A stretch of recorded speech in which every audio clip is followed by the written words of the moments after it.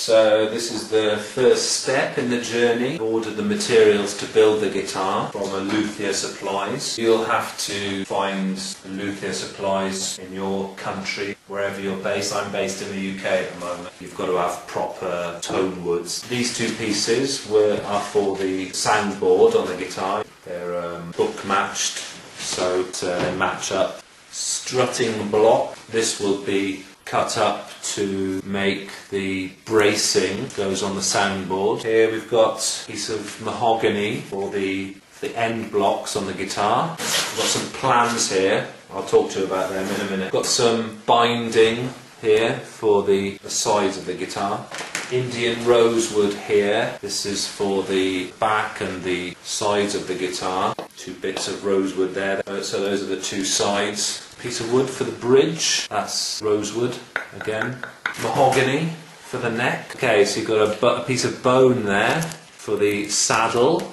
And I've got a piece of bone there. That's going to form the nut. Guitar strings. We've got a piece here for the rosette. Some bridge pins. Kerfing.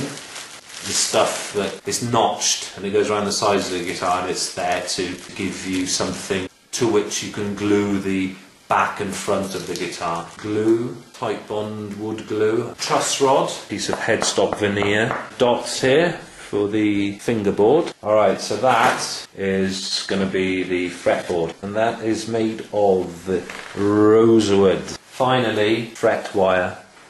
Okay, so a word about plans. Here you can see a copy of the plans I used, which I got from cadguitarplans.com. That's C for Charlie, A for Alpha, D for Delta, guitarplans.com. This guitar guide is a general guide to build a Dreadnought acoustic. So you need to decide exactly what guitar you want to build. Google full-size guitar plans and you'll find a wide choice of people offering full-size guitar plans. So you need to decide which kind of guitar you want to build and then pick the plans, but make sure that the plans are full-size on paper, and that makes it far easier to build the guitar. As far as the tools are concerned, you will be able to see which tools I'm using as you watch through the film. My suggestion would be to watch through the entire film and then you'll see which tools were used, and then just pick tools up gradually as you work through the project. And this way you really will be able to build the guitar on a shoestring budget, and you won't have to shell out to buy all the tools in one purchase. Okay, so first off we need to make a template. It's a good idea if you've got a see-through template. A see-through template helps you to choose the best area of the soundboard. In the plans, we've got a guitar body outline. If I just roughly cut round it in scissors, with scissors. Alright, so we've got roughly, what it is basically one exact half of the guitar body. I bought this piece of acrylic, it's about 2.5mm thick, to make a clear template from. I'm going to stick this piece of paper to the acrylic sheet using just this. It's like a glue for gluing paper. You can get it in stationery shops.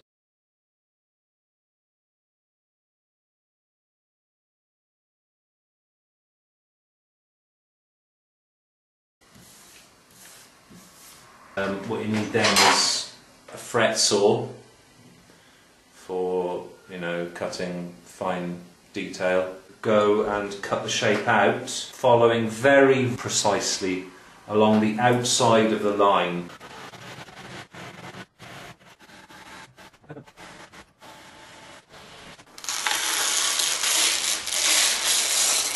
Okay, so here we have the finished template. Now I'm going to make the soundboard. These two pieces have to be joined together. Originally this piece of wood was like that, it was like one piece of wood. Then they cut it like a slice, cut it in half into two slices, so that when you open it, you've got a kind of symmetrical mirror image of the grain. You'll notice that on a slice of the wood, the grain lines are closer together, and it's the part with where the grain lines are closest that you want to be the centre. What you've got to do is to get these two edges perfectly aligned, so when you put it together, alright, they match up perfectly. The method I found that really worked the best was to have a perfectly flat surface, and what I ended up doing was taking these two bits of wood, just putting them together like that, aligning them, and then putting it on the paper. What I'll do is I'll just have the weight of the boards do all the work. So I just put a hand here to steady it, had the sandpaper there, held the sandpaper down like that, and just let the weight of the boards do it to keep an even, and that got a nice result straight away, you know. And then I did sort of find, okay, I need to put the sandpaper like that just to work on, you know, just work on the top bit slightly, you know. And then the way you do it is you just make tiny little adjustments, hold it up to the light. Okay, so you've got the window there. I'll take these two bits, hold them together. There's no light there, not a hint of light, not a hint of light, not a hint of light, not a hint of light. Keep going. See? A little bit of light there showing through. So I know that I need to just take a little bit off around that area with a pencil mark.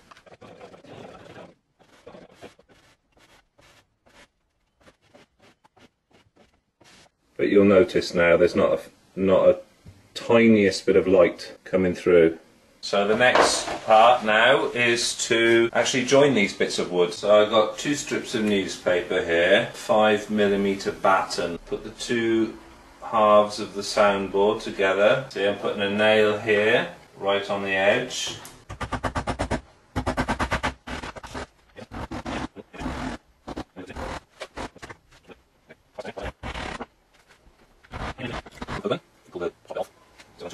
Right. Take one piece, soundboard.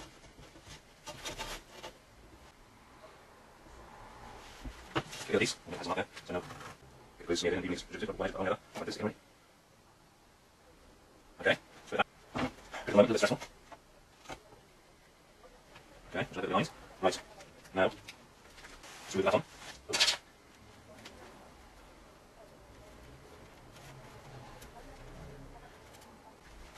So you take over the top. Have this in.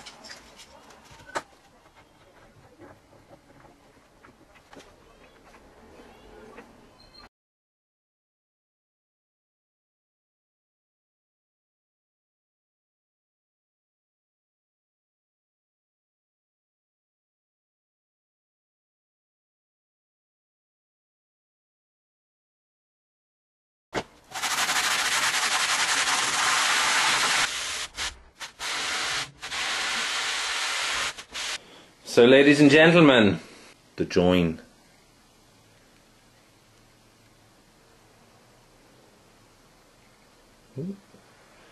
Now referring to the plans, you can see here that it says the top should be 3.18mm or 1/8 of an inch. So I got a bit of wood, just used you know, a regular general purpose saw. Cut the main one out, cut this out, and then hacksawed it down to the line, sort of sanded it there.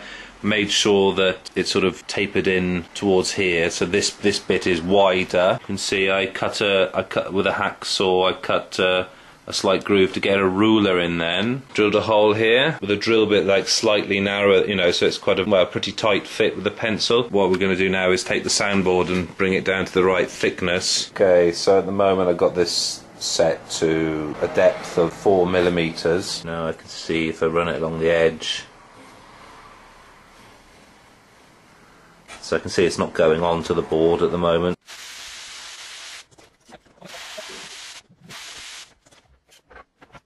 So I'm just turning the board over now, doing the other side, work on one side for a bit, work on the other side, get the pencil aligned with the ruler, 4mm, work it slowly down.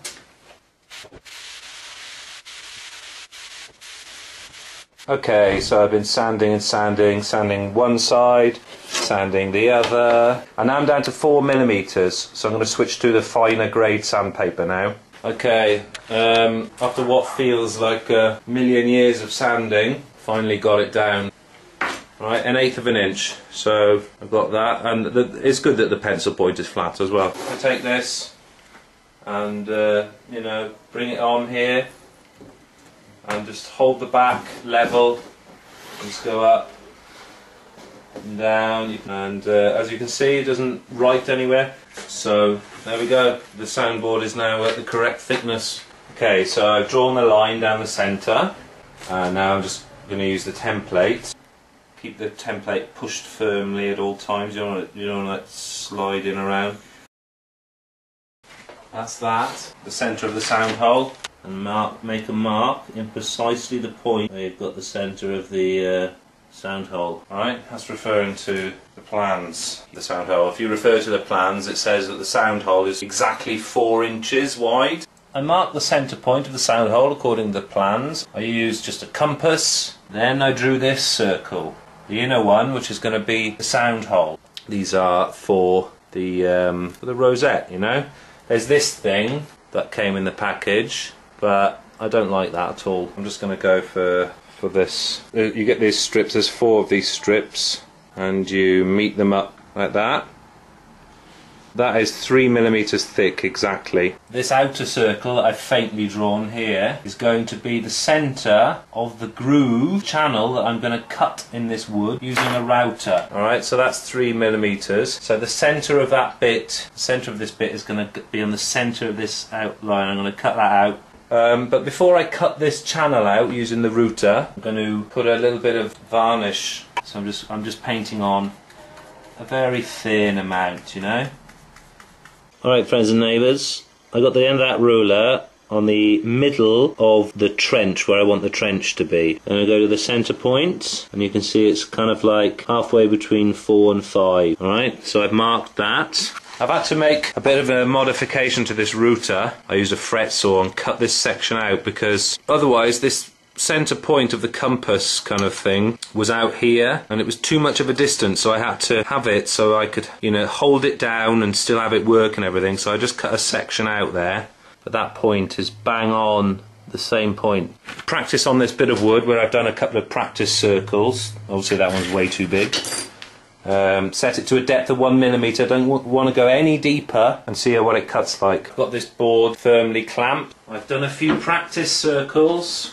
Alright, they all look great, all a uniform depth of 1mm all the way around. I'm going to go for it. I'm going to cut this trench out.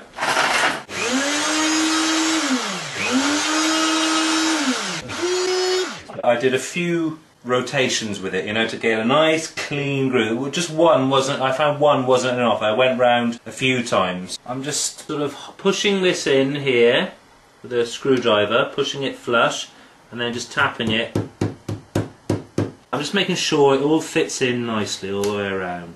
All in, so it all fits in nicely. That's the edge of the fingerboard there, and that's the sound hole on the plans, right? The fingerboard, I can see that the fingerboard's going to come to there, and it's going to be that wide, so all this is going to be covered. So I don't have to worry about it looking messy there, because it's going to be covered.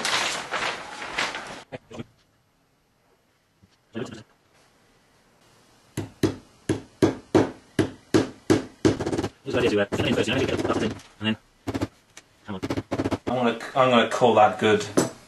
Just run a little bead of glue along the groove. Double sheet of newspaper over that. Plonk this flat plank on it.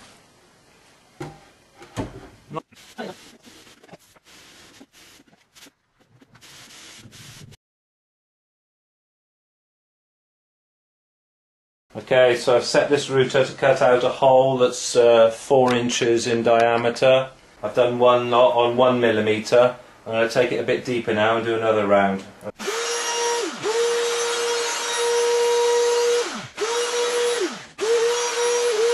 Okay, I've gone a bit deeper again, lowered the router a bit more again. Some sanding really brought those edges up. I'm going to cut a bit off the bottom of this as a reinforcing strip for the back. So I'm going along here. This is a 16mm wide strip I'm going to cut off.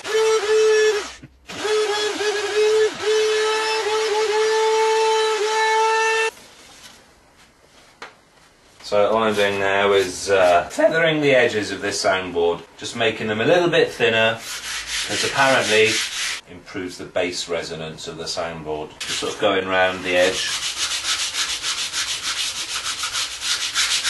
Okay, so this next part of the video concerns making a radius dish. The soundboard on a guitar is often slightly curved. In the case of this guitar I'm building, it was a 28-foot radius. If you imagine a circle and the distance from the centre of that circle to the edge is 28 feet, then the outer edge of that circle is the amount of curvature that you need on the soundboard. You could probably, to make things a lot simpler, you could just avoid putting a radius into the soundboard altogether. It probably wouldn't really affect the sound that much, to be honest, but I did go with the radius that was suggested on the guitar plans. In this picture you can see here, there's it's just a piece of chipboard. It's an outline of the guitar with a central line, and then you can see there's 3 points. The first point, if you're going from the left to right, so on the left hand side there's the first point, that's 1 millimeter deep. I did that with a router. The next point is 1.5 millimeters deep, and then the final one is 2 millimeters deep. And these approximate measurements will give us more or less the 28-foot radius that we're looking for, and you can also use the same measurements in the building of your own Dreadnought guitar. Okay, so you could see me using a power sander there to sand the channel that you can see in this picture. The channel went as deep as the points that I'd previously routed, and I then used I didn't touch that central line, and then I used a combination of the power sander and just sanding by hand to sand away the to the sides of that channel to create a sort of bowl shaped dish in order to put the radius into the soundboard, and you'll see how that happens later. And I'm just checking here, I'm using a straight edge and a ruler, and that was exactly 2 millimeters there. I'm checking to either side of the middle, sort of 3/4 of the way to the right and then 3/4 of the way to the left, to make sure it's a nice even curve. I've got 1.5 millimeters at that point, just checking either side of it to make sure it's nice and even, and 1 millimeter there finally. So that's good. Okay, so now that I've got this dish created, I'm just transferring the bracing pattern, okay, which is seen on the plans there, onto the guitar. So I've marked the center line on the guitar again, down the middle, as you can see. So you know the distance from the middle of the sound hole to here is X amount. I measured this degree using a protractor, you know, got the exact degree. Got that point, then got the degree, which is, you know, and just using a protractor and a straight edge, a right angle straight edge, you know, I'm basically transferring the design from here onto there, so I know exactly where to glue the bracing on.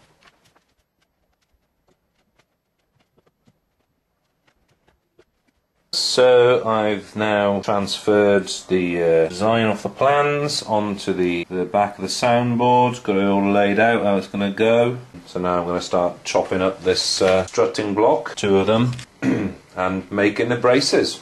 Yeah, so I'm starting off making these X braces. The height of this, you know, the distance from here to here is 19 millimeters. You want a bit of extra height on it because you're going to be chiseling it and sanding it down, whatever. Well, this is just over 4 centimeters high, and remember that the grain of the wood should be vertical like that, not like that, if you get what I mean. It's stronger like that, you know, stiffer like that. Brace is 8 millimeters wide, so I'm going to cut 8 millimeters all the way along here. I took them to a place down the road and had them cut to the correct width and to the correct height. You know, they're all perfectly 8 millimeters wide. The actual height of the struts there is 19. I've added an extra 3 mil onto them, so 19, 20, 21, 20, they're 22 millimeters high.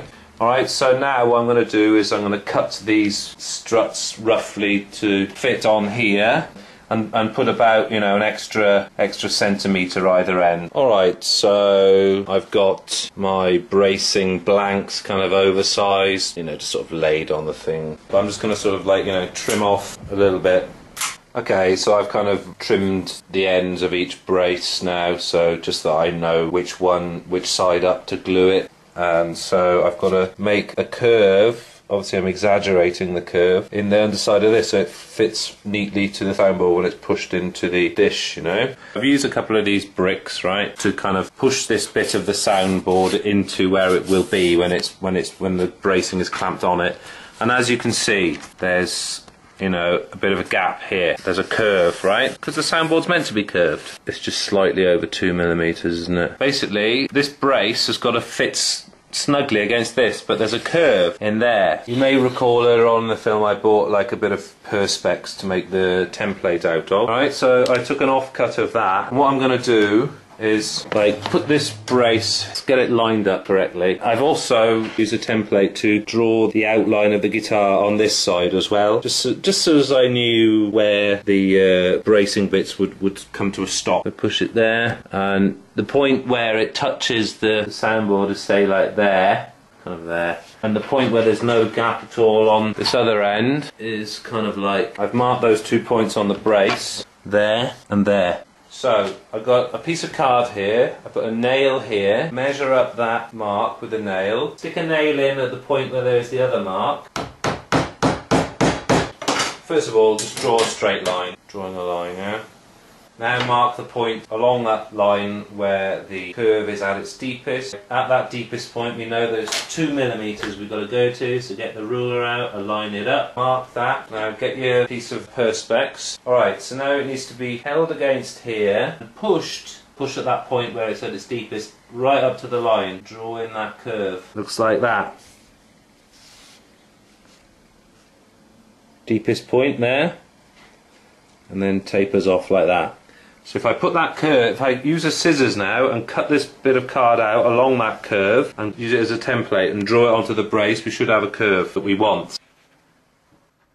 Right, so now I've cut that curve out.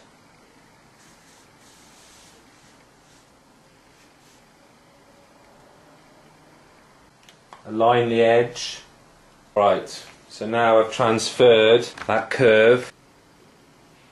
See it there?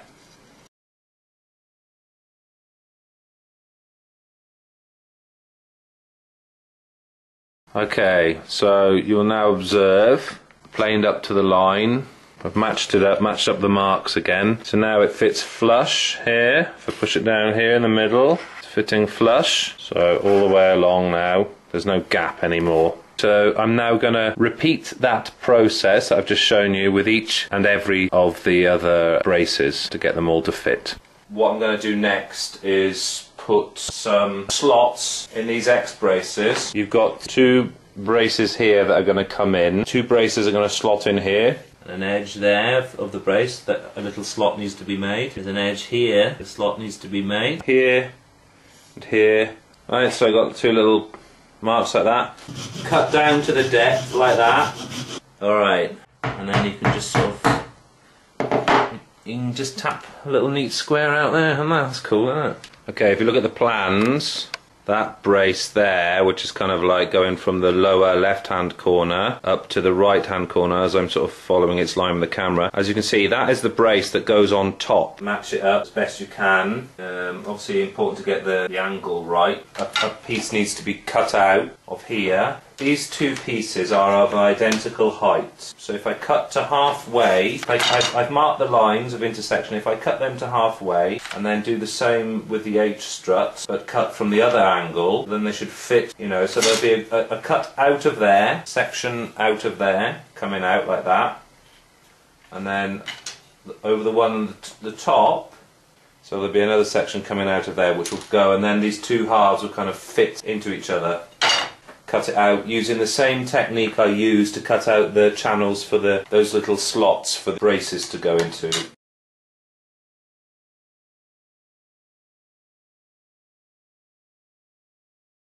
So it all fits. Both X braces are fitting snugly to the soundboard. what I'm going to do now is make some patches on the guitar, the plans. You've got this part here as a patch, here is a patch, here is a patch, and there is a patch.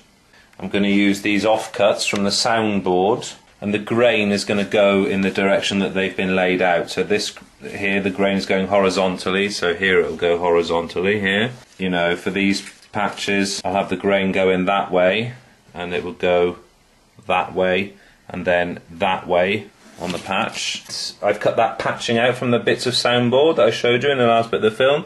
So I've made and you know, just loosely placed that final patch on there, as you can see.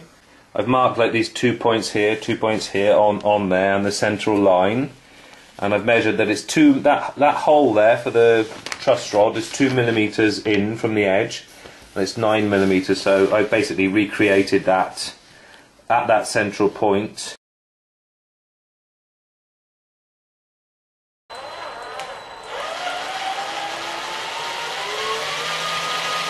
So I've got everything sort of laid there. Got the rest of the braces here. They're all curved and ready to go on. I've got the clamps ready. I'm just going to take the braces and pare them down to fit into the slots here. I'll do one to show you, and then it's not exactly rocket science.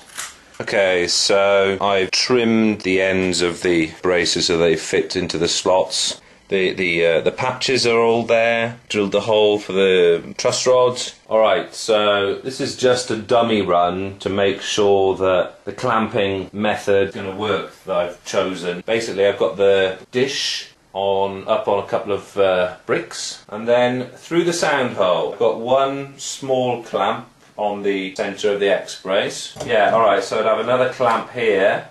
I wanted to make sure it would work, because you know, you don't want to be messing about with glue going off and then think, oh my god, I didn't do this, that, the other. I've got my tight bond wood glue, so I'm just putting a little bit in the X-brace there. In there, and in there you can see it dripping out, yeah? What a mess.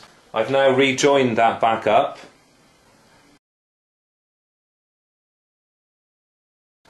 Alright, God, I don't have to start to grab quickly, that glue. Okay, so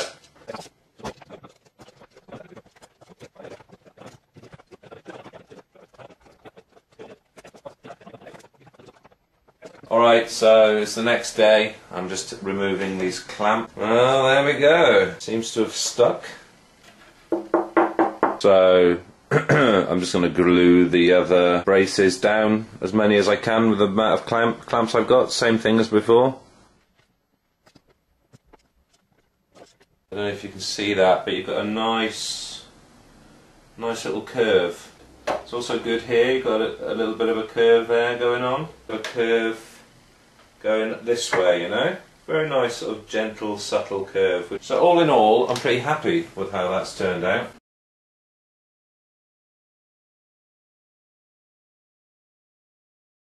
I've also made like this capping piece here to go on the top of here, just to strengthen that X-brace. So I'll be gluing that on. Everything's all glued on now. He's given me a piece of maple for the bridge plate. Okay, so I've used the old ruler and protractor technique to get the bridge plate off of the plans onto this piece of wood. Alright, so I cut this out. So I've just drawn around that bridge plate piece on a piece of chipboard, because I'm going to cut that out in order to press down on the bridge plate when I glue it, so that, you know, the pressure is spread evenly. So that's the bridge plate glued in. Okay, so everything's on now. So all the bracing's on, the patching's on, the bridge plate has been glued. So I'm just going to sharpen the chisel on here first of all, so it's just in the same way that I sharpened the plain blade, you know. You can hear it when it's like on one edge on the edge. You need the flat bit there. A bit of a burr develops on the other side, so you turn it over, put it flat on the stone, and rub that burr off. I'm just going to take a ruler, draw a line on each brace up to the correct height, bring each brace down to its correct height using a chisel.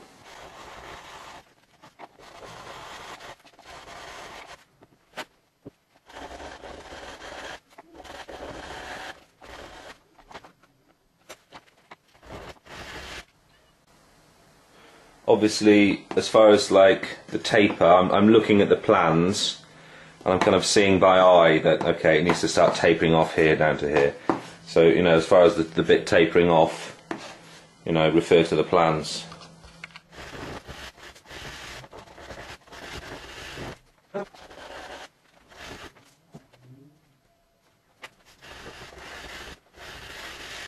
Okay, so I brought this brace to the right height, made it taper off on each side as it is on the plans to the height here.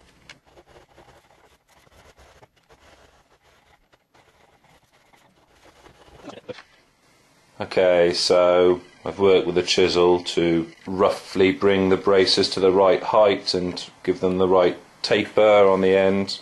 I've even gone for slight kind of scallop. I've actually realised I've still got a little bit more chiselling to do really before I start in with the sandpaper to get the kind of arched shape to the braces. You know, I'll be forever sanding that, so it's quickly get the general shape with the chisel. If I look into my Gibson Epiphone guitar, I can see the sort of arched top, you know, kind of, you know, if I was like to draw it with my finger the shape of the brace, you know, a cross section, it kind of goes, you know, it's quite a sharp sort of, something like that, you know. So I've kind of got that into the braces here. So now I'm ready to sand.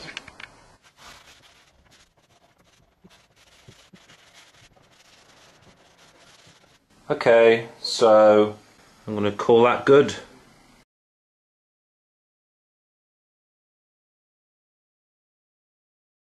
Okay, so the soundboard's finished. So now I'm going to sand the edges of these two halves to make them completely flush without any light shining through.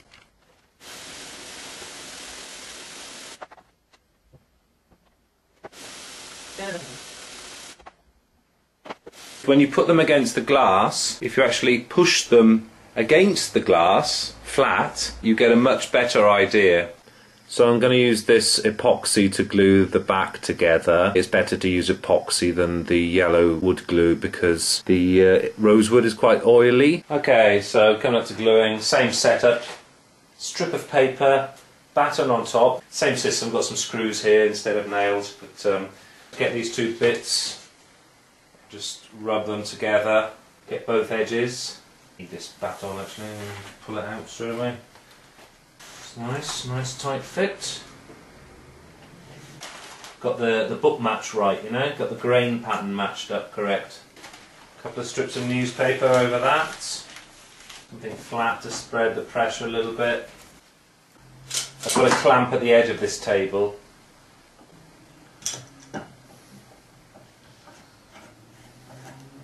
Let's have a look how this back has turned out.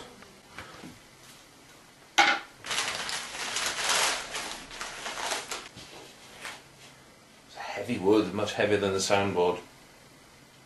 Okay, a quick word about using a plane. Make sure you only have the tiniest amount of the plane blade sticking out, otherwise it'll start to judder and cause you problem. And when it comes to sharpening plane blade, you do it in the same way as you do with a chisel. Incidentally, one thing that helps, if you slightly round off the corners of the plane blade, that will help you to avoid making nasty marks on the rosewood and on the soundboard if you're planing the soundboard. And as far as sharpening is concerned, I just use a sharpening stone. There's two sides to this. Basically, you just need to have the plane blade and have the flat side of the angled bit. You know, have the angled bit flat against the stone. You can hear when you've got it wrong. If you do it too much this way, it makes a different sound. That's the sound you want. Someone, you know, or if you do it this way, too much that way, you can hear it's the wrong sound. So yeah, you want to keep the plane blade nice. So you're working on the angle bit, and just keep going like that for a while, and then flip it over. A burr will develop on the other side, so you flip it over then, and have it flat, and then rub that burr off. And then you're good to go. Obviously important to keep your plane mega sharp at all times.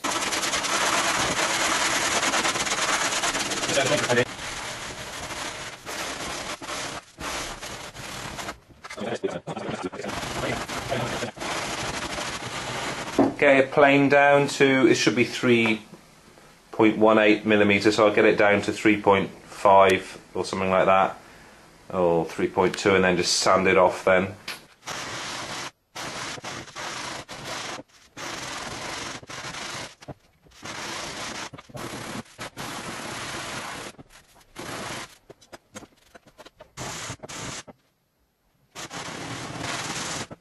Okay, so I've almost got this back to its thickness. It's just a question of sanding it down now to the right thickness, starting off with a higher grit and then moving on to a finer grit to get a nice smooth finish.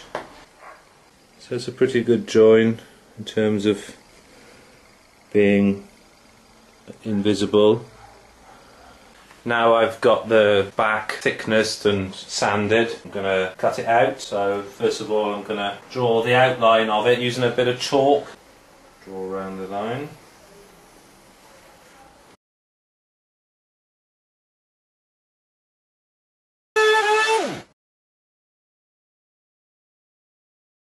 Okay, so now I'm going to take this 16mm strip. It needs to be something like this because the grain is going horizontally there, as you can see, so that gives it strength. So I'm going to glue this strip on now. So I'm just going to clean this surface with denatured alcohol. So okay, I've got that strip. So I just used a piece of chalk, a ruler and a set square to mark the positions of where the braces are. Curving the back will be simpler than putting the curves into the soundboard. You've got a layout there on the back on the plans. So the distance is, I'm talking about from one end of the brace to the next. So to there. Okay, so I've marked the centre point on that line, and then I've made a point that's 2.5mm because the depth of the curve of the first brace is going to be 2.5mm. Then take something that bends in a uniform way, same way as I did before, you know. And then looking above, push that to the edge. So if I just draw around that, then we're left with a nice curve. So that's a curve there, and I'm going to put that onto the brace.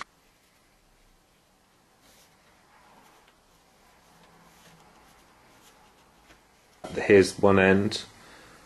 I've transferred that curve then onto the brace. So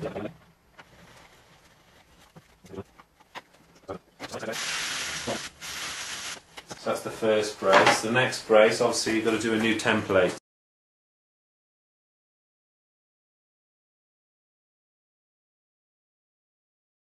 .5mm, 3mm,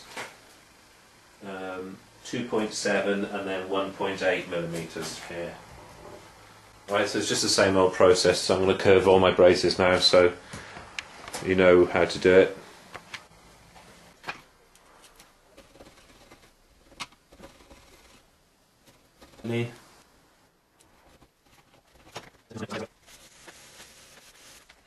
Relatively thin bead of glue, like that. You see that? I'll spread it on with my finger. Match up the central line. Nice symmetrical looking. Okay, that looks good. So this time, put a protector under there.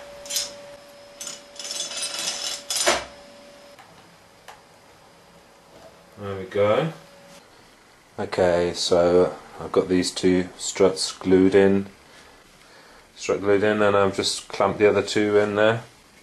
Same principle of clamping it to the struts to make the back conform to the curve in the braces. Okay, so got all the braces glued on, so I'm just going to chisel the braces to their correct height now and then sand them to that kind of arched shape that's on the plans here. That's the shape that they need.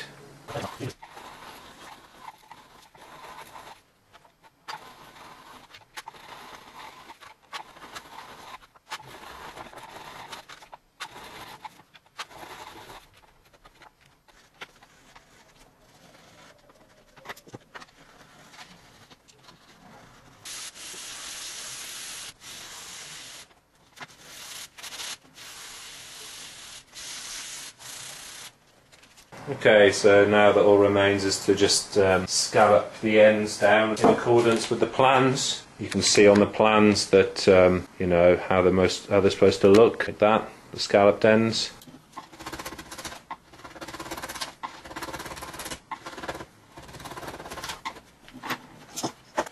I've pretty much carved those braces how they are on the plans. I'm just going to sand them down now.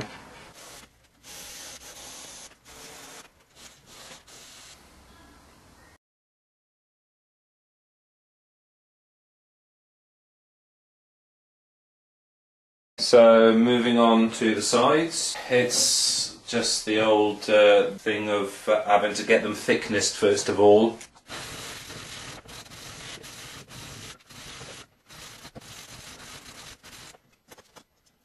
It is actually a good idea to wear a dust mask when you're doing a lot of sanding. So I planed it, then I sanded it with a power sander a little bit and then finished it off by hand with a finer grade. So this side is now at the correct thickness. You know, I've got this set to 3/33 of an inch or 2.29 millimeters. If I run it along here, it doesn't write. Alright. Okay, so I've got the sides ready now. The sides come book matched, like the back and the soundboard. They're originally one piece of wood like that, sliced. You know, you can see that there's a kind of symmetry because they're book matched. What you've got to do at some point, you start off thicknessing, so you know, plane both sides for a while, get it within say a millimetre of the correct thickness, and then pick a side that you want to go on the outside, and that's kind of just like you know, an aesthetic choice, bearing in mind that the sides taper in. You know, the back of the guitar kind of gets narrower to one point, so you're going to kind of sort of imagine sort of holding the guitar and looking down on it. As you can see, those two are book matched, so the lower side would go like that, so that, you know, these now is the same here and the same here. That would be the top side and that would be the bottom side. But my landlord's got this old kitchen unit cupboard made of chipboard, which will, I think, could suffice as a mould.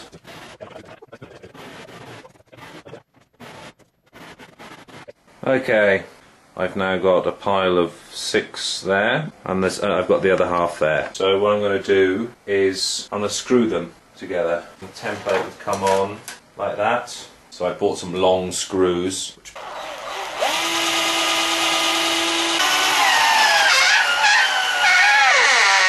It's going to get cut out around here, so there's going to be a guitar shaped kind of, and then this mark here is going to cut the excess off to make the mould not so bulky and heavy. So I took my mould to a place, phoning around till I found somewhere that had a bandsaw that could accommodate something this wide. Paid about 20 quid. But it's all good tight, nice, perfect 90-degree angle. I also kept a few of the, you know, the cut-out parts because I thought they might come in handy for perhaps raising the sides when I'm going to trim them and put curves into them.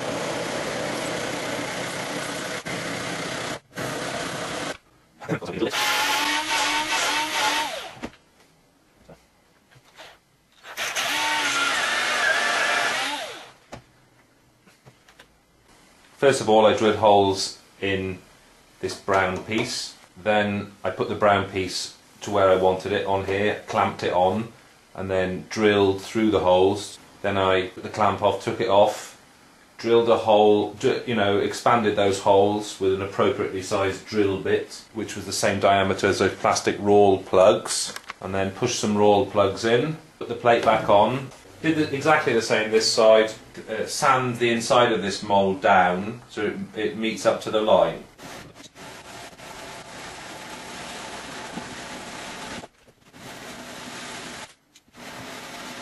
Yeah, so one thing you need to check is get a set square. Make sure it's all 90 degrees. As I'm moving this around, 90 degrees. Which is what you want. Obviously, you know, it's no good if it's tapering in because the sides are...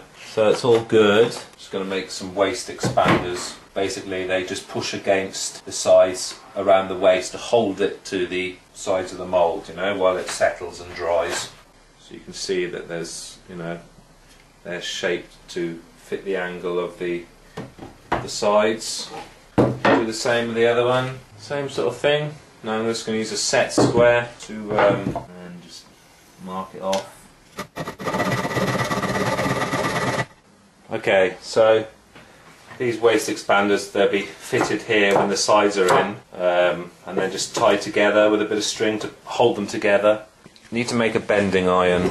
I went to a shop where they sell plumbing stuff, and you know, I got these pipes. I've also bought a heat gun. You've got to make sure that that curve is, you know, that the radius isn't too wide, you know, because you've got to bend it to that curve, so the pipe can't be too thick. The radius of the pipe is smaller than the radius of that curve. So I've got the heat gun. I've drilled a hole in that in the thing, so I've got the pipe coming down here. So I'm just going to leave these two bits soak in there. I've had the gun going for a while. If I flick some water on here, it immediately sizzles and evaporates, so the temperature seems to be pretty steady. Keep it moving from side to side. Around that area where I've made that notch, where I'm going to try to bend it, just you know, just keep that area up.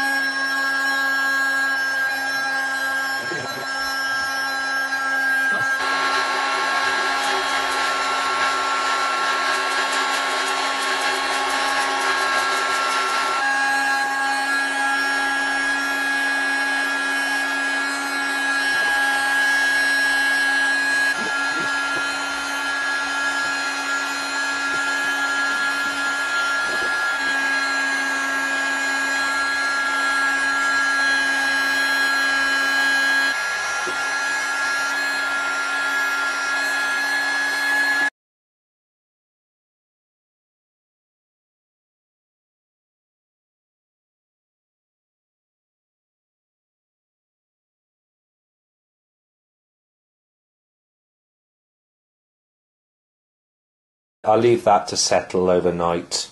Right, so I measured up with the centre line, and I've drawn a white line now. I'm going to cut that with a saw. Alright, so I've cut 1/2 to size, matching up the centre line perfectly. Just going to do the same thing with the other side now. Just going to use a bit of fairly light grade grit sandpaper to clean up the insides of the sides. Because obviously, you know, they're going to be glued to get rid of all the any gunk, anything from the bending iron. Now I've sanded them down, I'll just clean them up with a bit of denatured alcohol. Clean up all the gunk off there. There's the end block, right? So the end block needs to go, you know, the grate needs to go in like that, because the grain is obviously running horizontally on the sides, and it's running horizontally on here as well. I've cut these two pieces, so they're going to go like that. Alright, so I've glued these two together. Grains all go in that way, so obviously that needs to be sanded down so it's totally smooth on this side, and also sanded so it's totally smooth on that side. All that requires now is to create the beveled edge, you know. So I'm just going to try use a chisel to put a bevel on both sides, you know, as it is in the plans. If you look at the plans, if you see, you can see the end block there.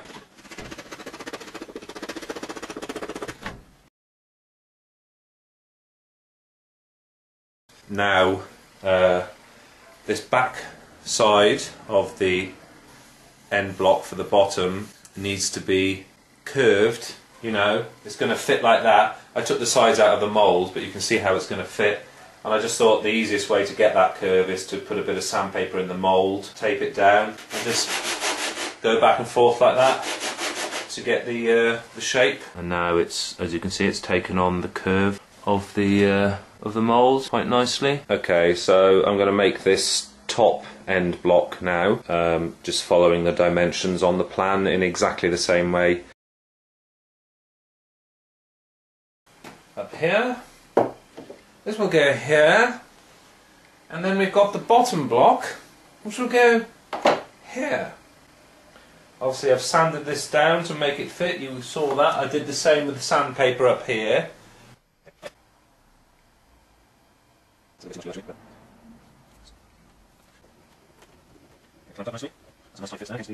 Okay, so got the blocks glued in position. You know those cutout bits that were cut out from the mould. I've put them in here, two of them, to raise the sides up. Okay, and I've decided just aesthetically, look at, you know, holding the.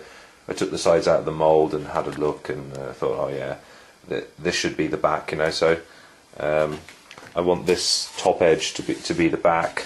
I've got this edge here on the edge of the side. There's the edge of the side, and the same here. This one. And if you look along, you know, it's got quite a dome in it, really. And obviously the same on the back. You know, that's got one hell of a curve in it.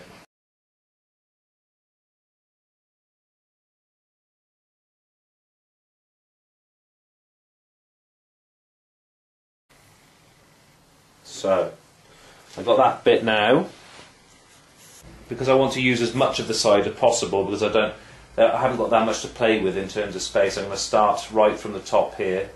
Right, so I cut two bits of wood to the length of the body of the guitar.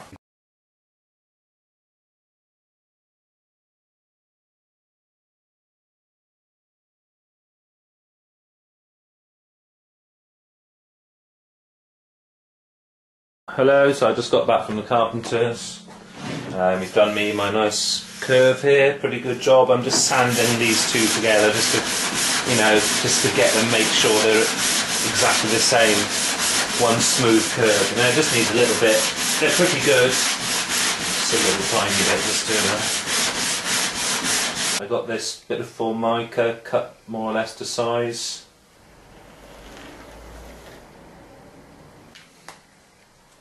Okay, so I've made my jig. Just, you know, screwed it to these curved bits of wood. Same on the other side. A couple of bits on the end just to keep it stable. Just screwed together like that.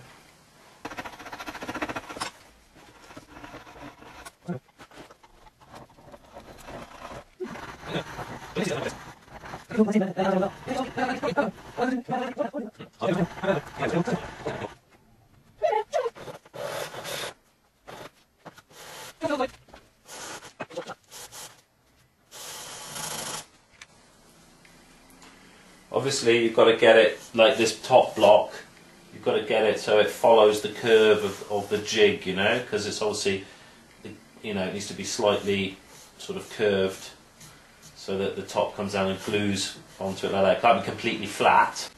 So that's pretty good now. So I'm going to just very lightly sand those edges just to.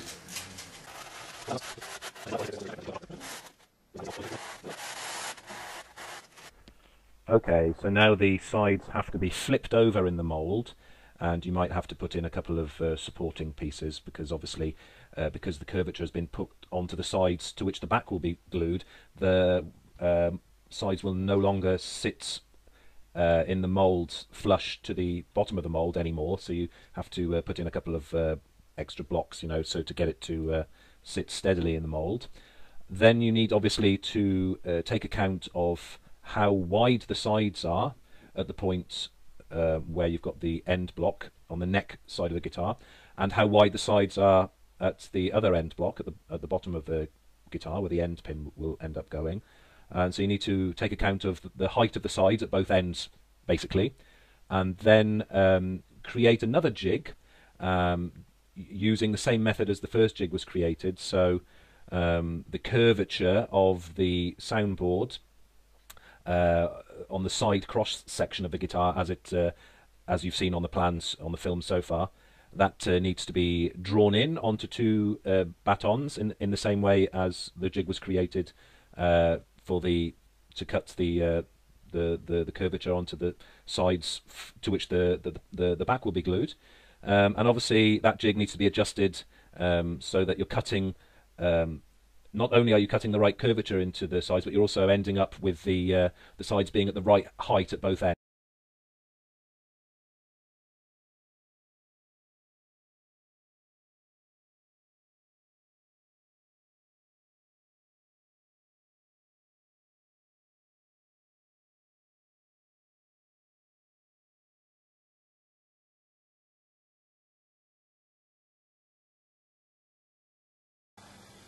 There's a line going all the way across.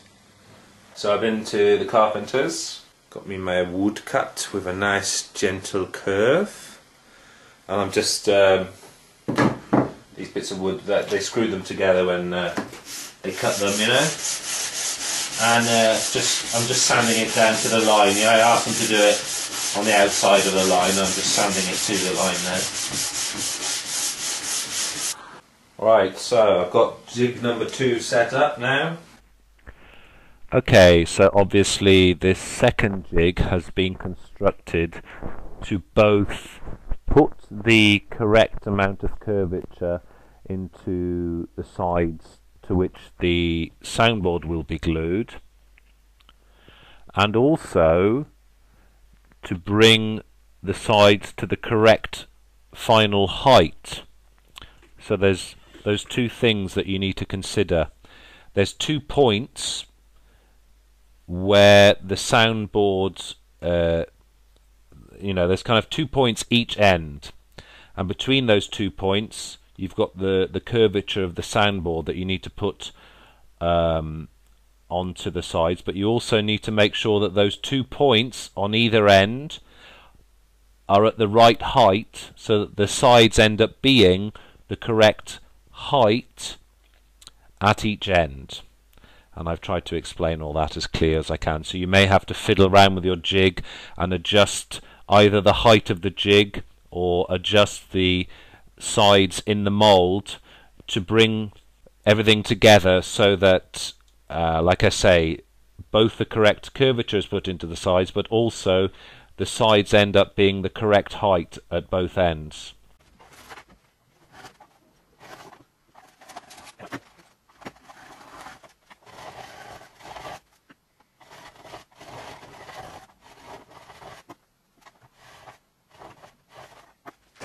Okay, so got both sides down to the right height now.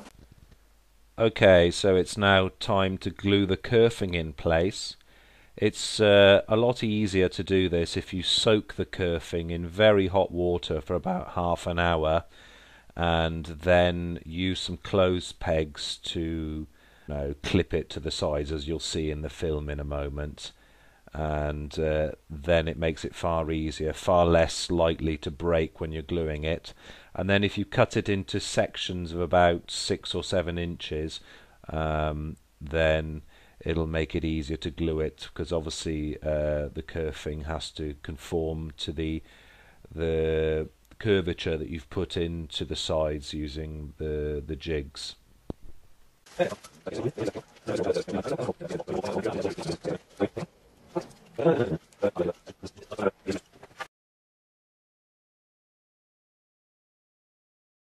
So what I'm going to do now is get a bit of sandpaper, wrap it around a bit of wood and sand all this down, remembering to bear in mind the curve and kind of imagining the curve and angling. It's not completely 90 degrees.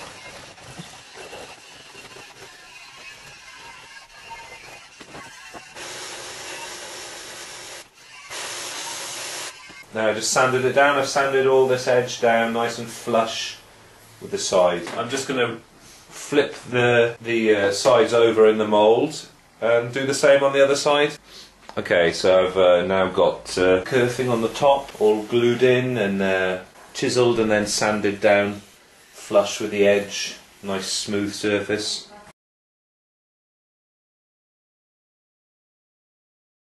Right, so I've cut my slot out nice and central. I'm just going to put a bit of this wood that I got from the hardware store to go in there. So cut a section out, fit it in. Okay, so I cut my slot, I cut a piece of light coloured wood out, fill the gap, so it just looks nice and neat and central now. Okay, so the sides are finished. I glued some struts here to reinforce the sides, here, here and here. Same on the other side, just glued them on using the yellow wood glue and then just chiselled and sanded them to the shape that they're in. Same stuff that the braces is made out of. Alright, so now we're going to assemble the body. I've carefully marked the centre line on the top block here, and I've got the centre line of the soundboard perfectly aligned. Same thing this end, perfectly aligned. I've got like a thin strut of wood here, screwed in here, firmly holding this, to the sides. But obviously we've got these struts over length, the bracing on the top.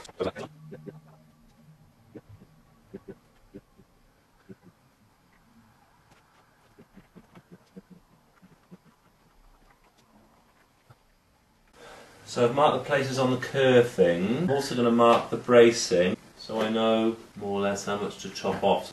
Centre line's aligned. Here, we're talking an angle like that. There'll probably be a bit of fine tuning. Here we've got an angle like that. I'm using a sharp knife here to mark the line on the kerfing.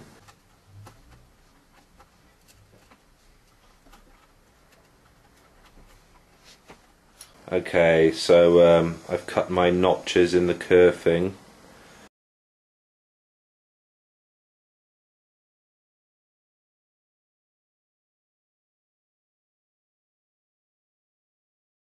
You may recall that I drew a line. You can just see it there. That line that goes right around. That's the actual line of the guitar. I'm now trimming these ends off to get them to fit to that line, and then I'm going to trim them down each end to the same height as the soundboard.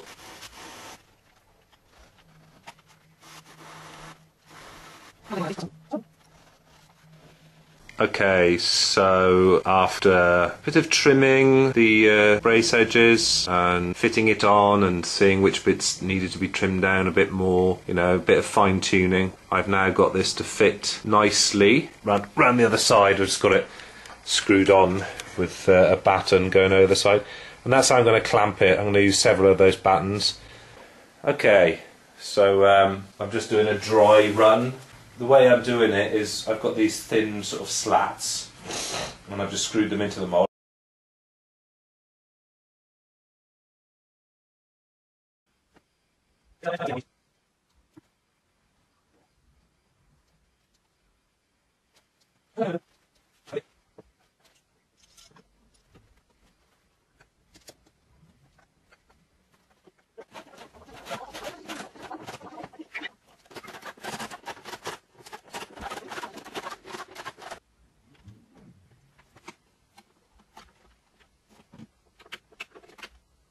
Well, seems to have turned out pretty good actually. Seems to have got a nice close fit with the kerfing. There's a bit of a curve. More so there. More so there. You've got the curve going on here.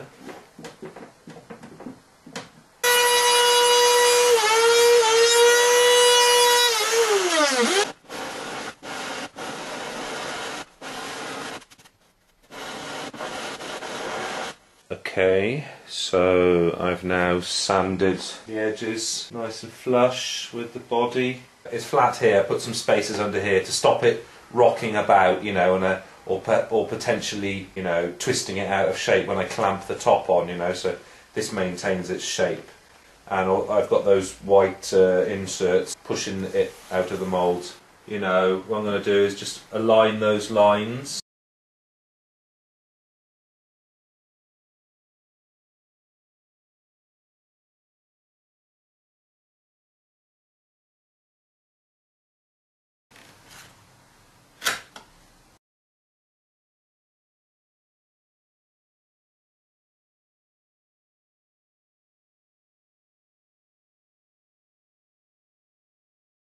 So you get the idea, do it all the way around for all the bracing.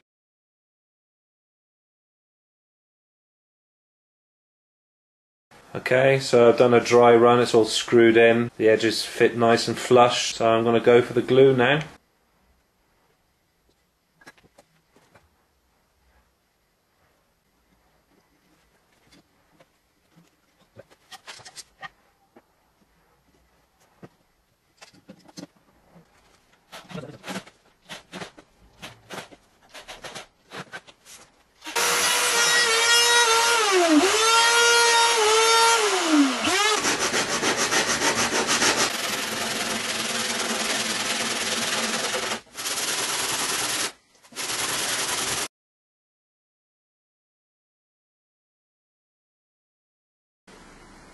Okay, so it's 2.5 that way and 5 that way. So obviously a corresponding channel has got to be cut in here. Just to be on the safe side, I'd have it sort of maybe 4.5mm deep, got 0.5 mil sticking up. Better to have a bit to sand off rather than it being too low at some points, you know? Just sanding the sides, getting them nice and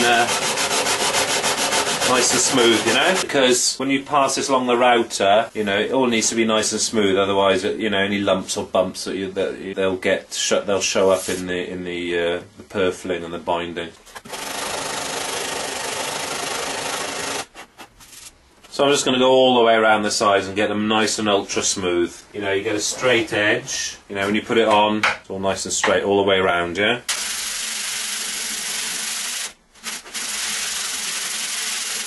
I've got my True Oil off eBay. Delivery, it was like something like £6.30. Got a nice 100% cotton old t-shirt here. Put a bit on the rag. Ooh, nice.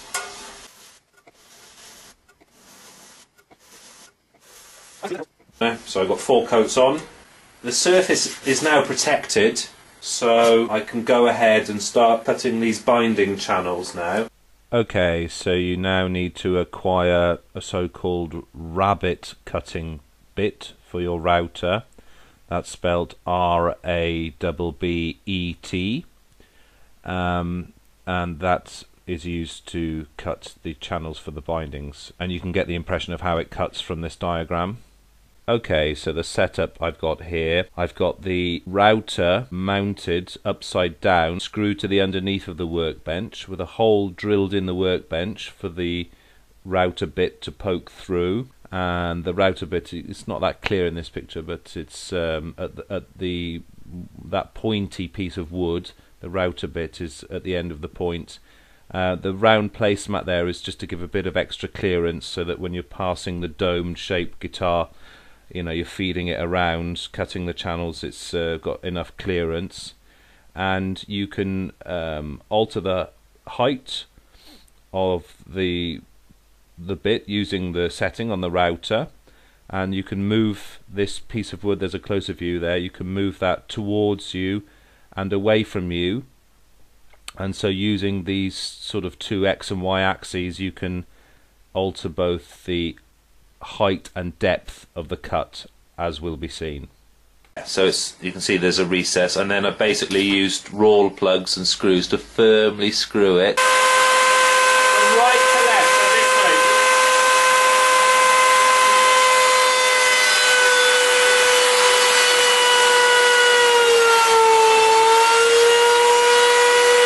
So the groove is a little bit too shallow, so you just make adjustments until you get it right, yeah?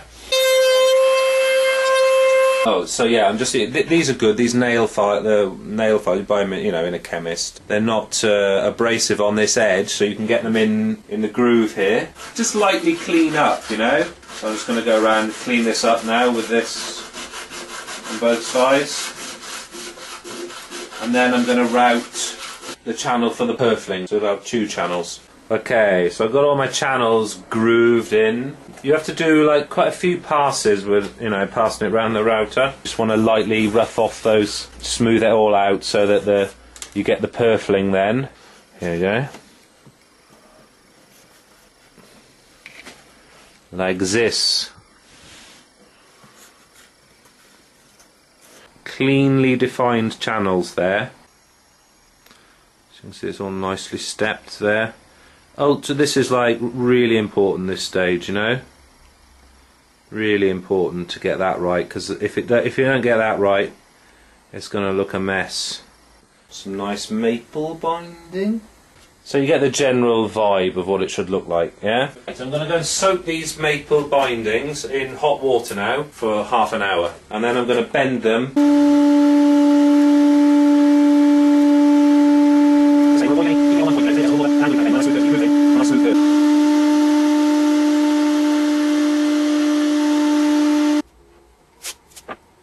And so on. Distance advantage, take green, put it on, sit it down. It's low tactile, so I've got to go fibres. Pull it down, go there. Let's do this. Whatever you want to do is to see, it all fits nicely, Okay, so I've dry fitted the bindings, they all fit lovely. Squirt a little bit out, get the old paintbrush. Let's see if we can't paint it on, yeah? Because I only want it to go in certain places in this first channel. So I'm going to paint this in the groove, yeah? All the way along.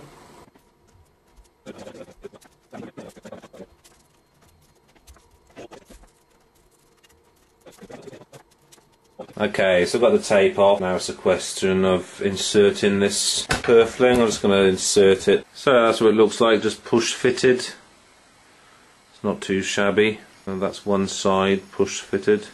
So that's the purfling all dry fitted. Going to glue it in. So again, I'm just going to paint the glue into this.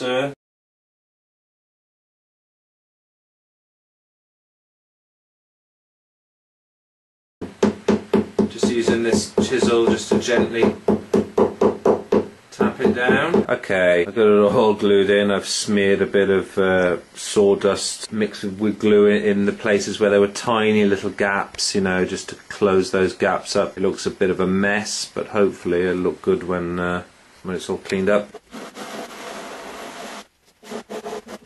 It's quite good to have like a little cushion or a piece of foam or something to put the guitar on while you work on it, so it's not like on a workbench, with grit being pushed into it. It just kind of helps to keep the surface clean and smooth.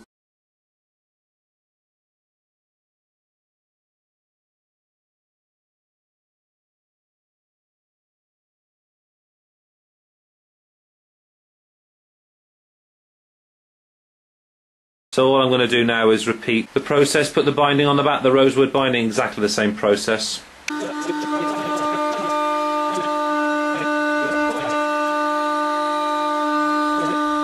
So that's the join on the back. This binding here on the top, that needs to be all sanded down, sanded flush, etc. You can see how it's proud there, etc. That'll all get done in due course. Paste go in here with this rosewood dust and the glue. To get a nice smooth creamy paste. Makes for an excellent gap filler, Can just rub that into the gaps then. Locate the old gappage, smear it in.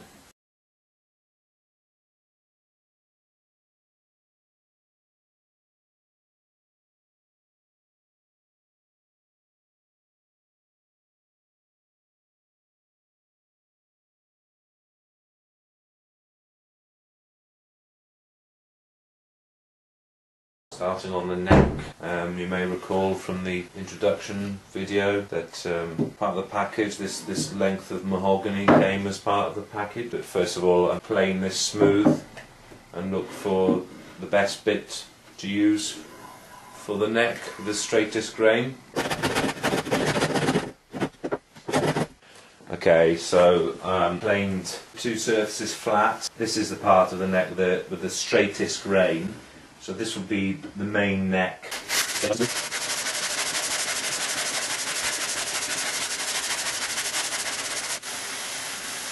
Okay, so I've sanded it smooth now. So now I'm going to chop it up, glue it together. Obviously in accordance with the plans. If you refer to the plans, you've got this bit here, which is obviously the outline of the neck without the fingerboard.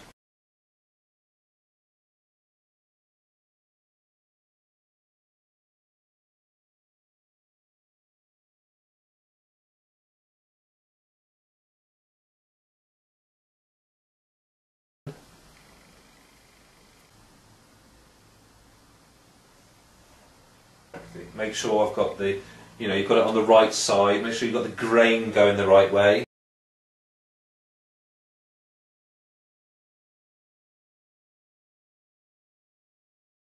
I've taken the neck in now, and I had it cut perfectly flat along here. I took it to the carpenter guy who had a saw to do that, and then perfectly flat along here.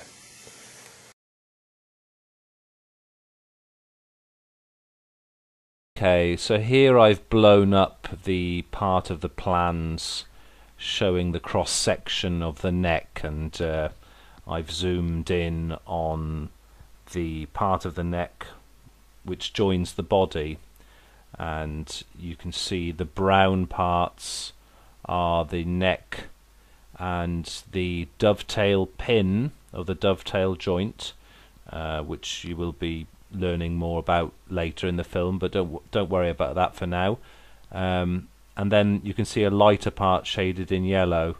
When you have the neck cut out, it's best, you've already left a couple of centimeters each end on the neck, so it's best to leave that yellow, to draw in a couple of lines to create that yellow area, because you'll be cutting the neck again later on when you've calculated the angle at which to pitch the neck, and I'll show you exactly what that's all about. The point I'm making is to leave a little bit of extra wood on the end, so leave that area shaded in yellow on the end of the neck, and don't try and cut the dovetail pin out at this stage, for reasons which will become clear later.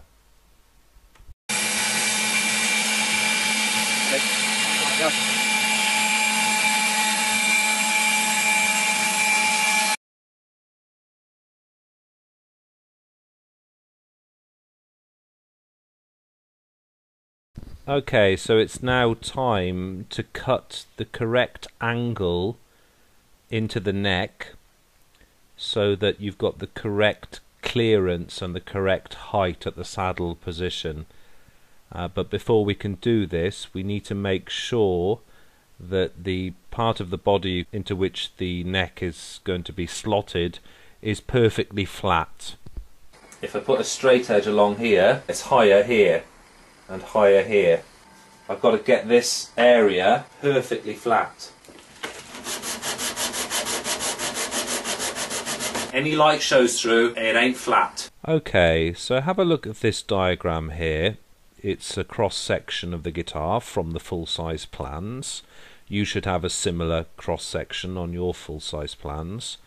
And if you place a long ruler along the neck, then you will end up with a gap between the edge of the ruler and the soundboard of the guitar, and that gap, if you're building a normal dreadnought sized guitar, that gap needs to be 3.5 millimeters, or whatever it is on your full size plans. It should be around 3.5 millimeters, and this will give the necessary clearance to make the guitar playable. I've got a saw, that's a straight edge. I aligned it with this, made sure it was a straight edge, right? And then I just got a bolt and stuck it through. I've tightened it up so that if you adjust it, it kind of stays. Okay, and what needs to be done here is that one straight edge is aligned with the guitar side, whilst the other hinged straight edge is pushed down until it meets the 3.5 millimeter high shim, and that way you create the angle that you need to cut onto the neck. Okay, so I've got the correct angle. Now if I just press this down together with this bit of paper and draw a line here, Draw a line along here. It's this angle that is the one I want, yeah? This is the angle of the neck here. But if I draw it on a bit of paper here, alright, and then take it out, and then draw along this line. Alright, I've got a measurable angle here. If I put the old protractor on, I've got an angle of 87 degrees. Okay, so earlier on we saw this diagram, and I advised leaving a little bit extra length on the end of the neck that's going to be fitted to the body of the guitar, represented by the part shaded in yellow. Now that we have the angle we need, which is 87 degrees, it might be slightly different on your guitar, it might be 88, but generally it's around sort of 87, 88 degrees. What now needs to be done is, you've already marked in the position of the 14th fret on the side of the neck if you've proceeded as I've instructed so far, and that position is represented by arrow number 1, and arrow number 2 represents the point at which you should cut the neck at the angle of 87 degrees. That represents what will be the end of the dovetail pin, and you can get the width of the dovetail pin obviously from your plans. So you need to draw in a line on the face of the neck corresponding to arrow number 2, and then draw in an angle of 87 degrees, and then cut along the point of arrow number 2 so that you've got the required angle of 87 degrees. Okay, so I used a circular saw with a facility to cut at angles, and drew in the 87 degree line and then cut it, as can be seen in this picture. Next is to get a centre line on the face. I've sand this glue off. So here I have cut out the headstock from the plans and stuck it on to the neck, and separately I also cut out the fretboard from the plans and stuck it to the neck, and I've made sure to align the position of the nut on the paper plans exactly where the nut is going to be on the neck, and that is important. And once it's stuck down, it's also very important to mark the position of the 14th fret on the side of the neck quite heavily in pencil, because you'll need to refer to that later.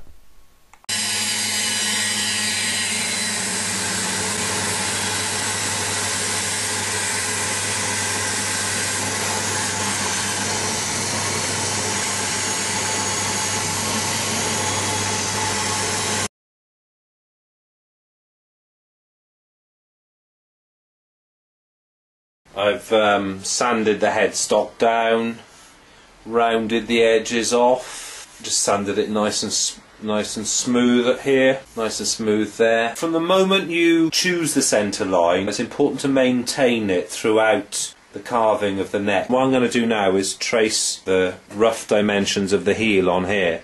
Not trace, but draw. Maybe just measure it from the other side.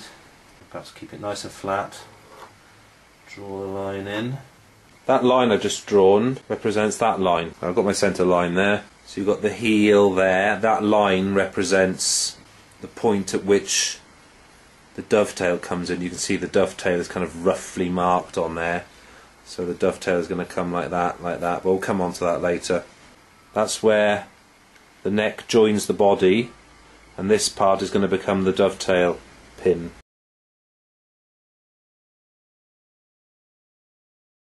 Alright, so I've got a rough sort of heel design going on there. That away then, see what happens. Ah, okay.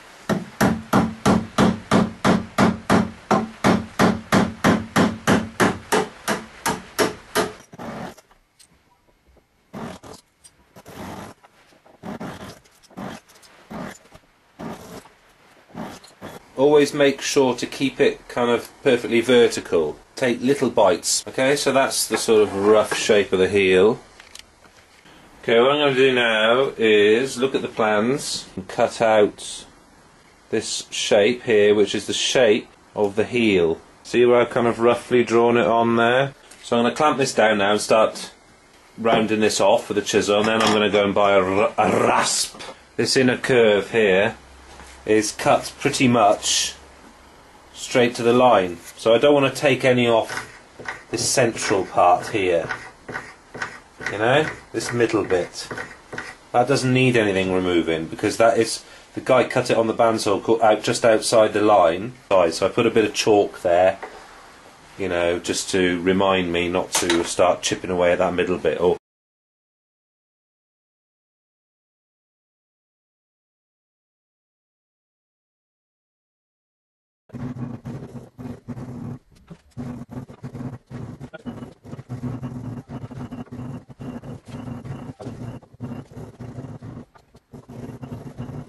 okay, so there's my progress so far using the chisel. I'm going to get a rasp.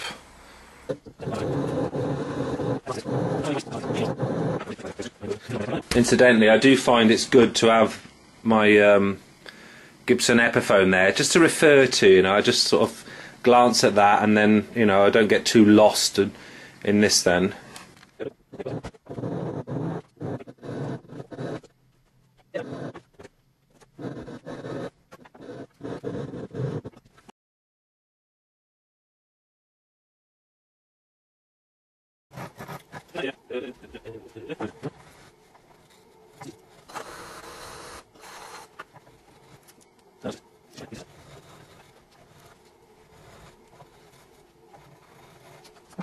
Again, I'm going to mark this middle bit with chalk, because the carpenter cut the neck outline up to the line, so I don't want to take the neck any thinner than there, so I'm just putting the chalk in the middle, you know, just to remind me, don't touch that area, you know.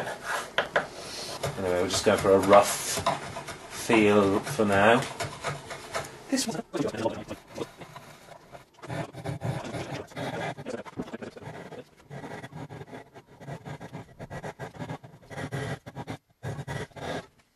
obviously, I'm taking care not to touch this edge, because the fingerboard, the neck is slightly what.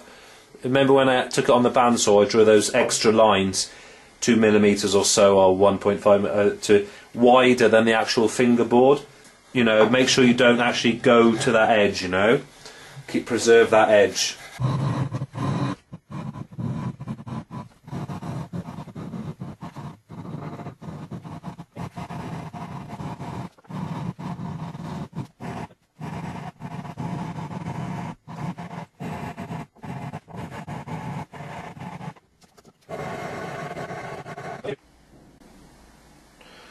Okay, so that's my roughed out neck.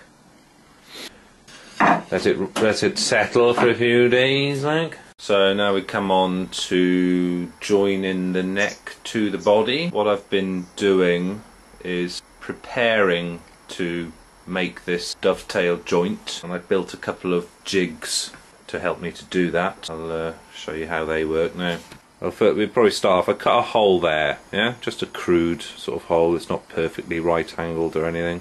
And then I've got a leg of my workbench here, which I've made sure is perfectly vertical, you know, using a spirit level. So in here, you've got that hole. You've got this bit of wood, right, which I've put on a hinge. You see that there? So there's a hinge there. So this bit of wood opens and closes like that, and this bit of wood, I've made sure that I've put a spirit level on the side of that, and I made sure that that is perfectly level. And here I've just super glued a piece of cardboard, and if I open that up, look there, you see that bolt and the nut. I covered that nut in super glue and then kind of bashed it into the hole with a hammer, so that nut is fixed, and I screwed that screw in from the other side. So the idea, right, is that you get a straight edge, and then take the neck, align it with the spirit level. If you turn this screw, it changes the angle of the neck. See, can you see that neck? It's changing its angle now. And the idea is to adjust this screw so that the neck is perfectly flush, level with the straight edge. The body jig is, see this, I've screwed a piece in under here and here. Take the guitar body.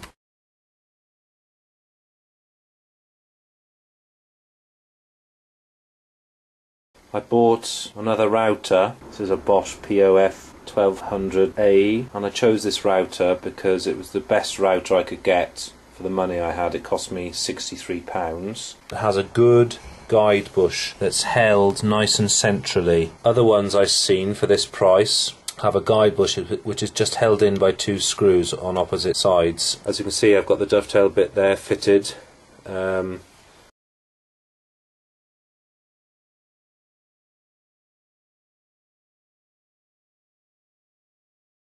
What I've noticed is that the distance between the cutter edge to which my ruler now is touching and the very edge there is 2.5 millimeters.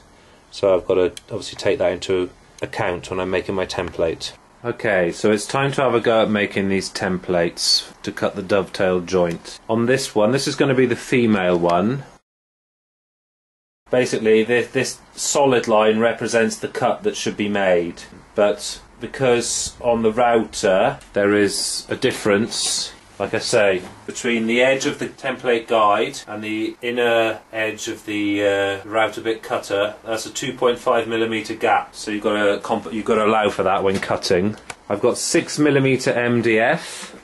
1/4 inch MDF would be fine, but make sure that your template is slightly thicker than your guide bush, so that when you take this, put it up to the guide bush, you know, this template is slightly higher, otherwise you've got the guide bush marking or touching the wood that you're cutting. You don't want that.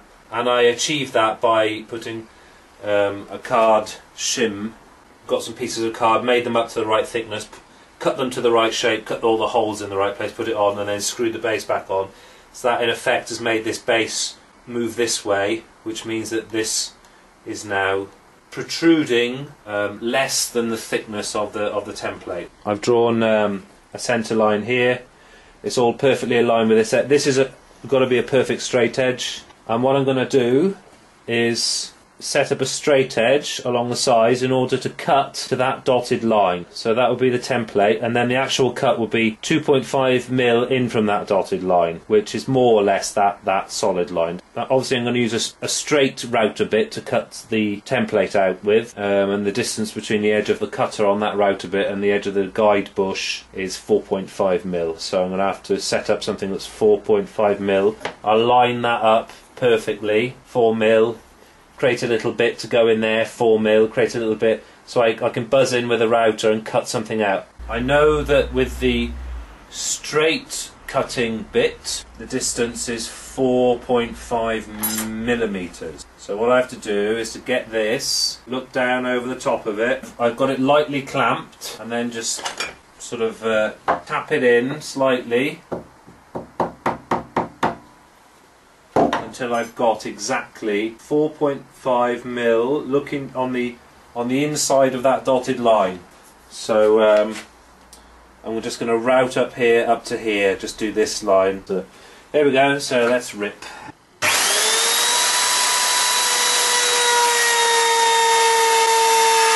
Oh yeah, that sounded alright.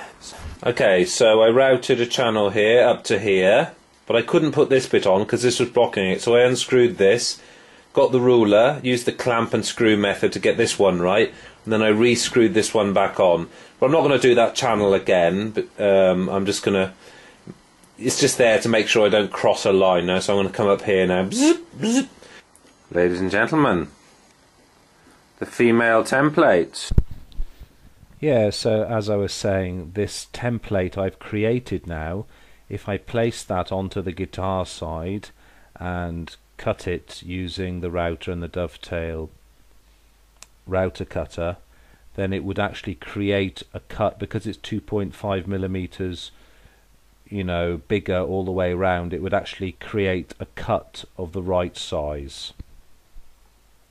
Okay, so I've just created a kind of hinged setup for my female template. Okay, so we can do some tests. I've got my little template jig there, and just a piece of wood underneath it.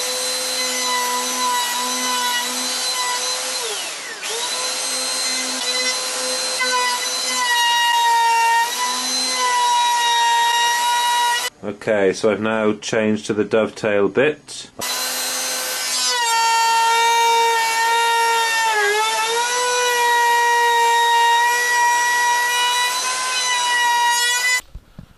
Okay, so this cut looks good.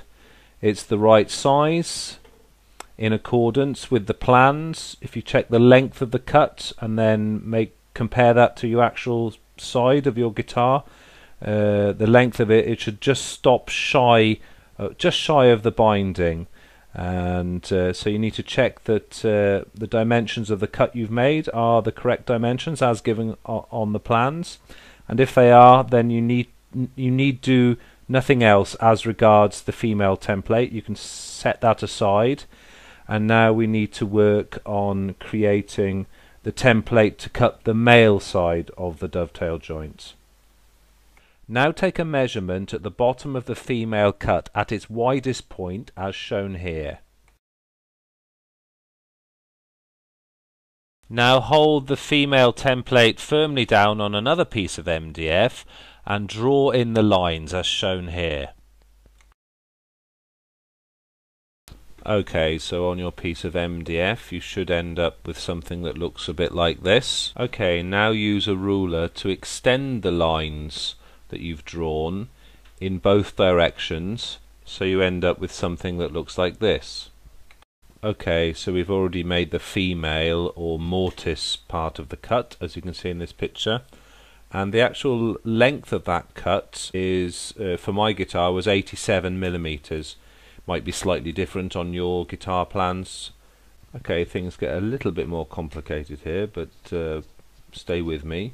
As we've already seen, the widest part of the female or mortise cut was 46 millimeters, and you can see at the top right hand corner you've got 46 millimeters minus 5 millimeters. Why is minus 5? Well, you'll recall that on my particular router the distance between the top part of the cutting edge and the edge of the guide bush is 2.5 millimeters. So in order to cut a dovetail, the male piece or the tenon part, and have it be 46 millimeters at its widest part, you'd have to start the cut on a place on the template where the actual line was 41 millimeters wide, and then you'd have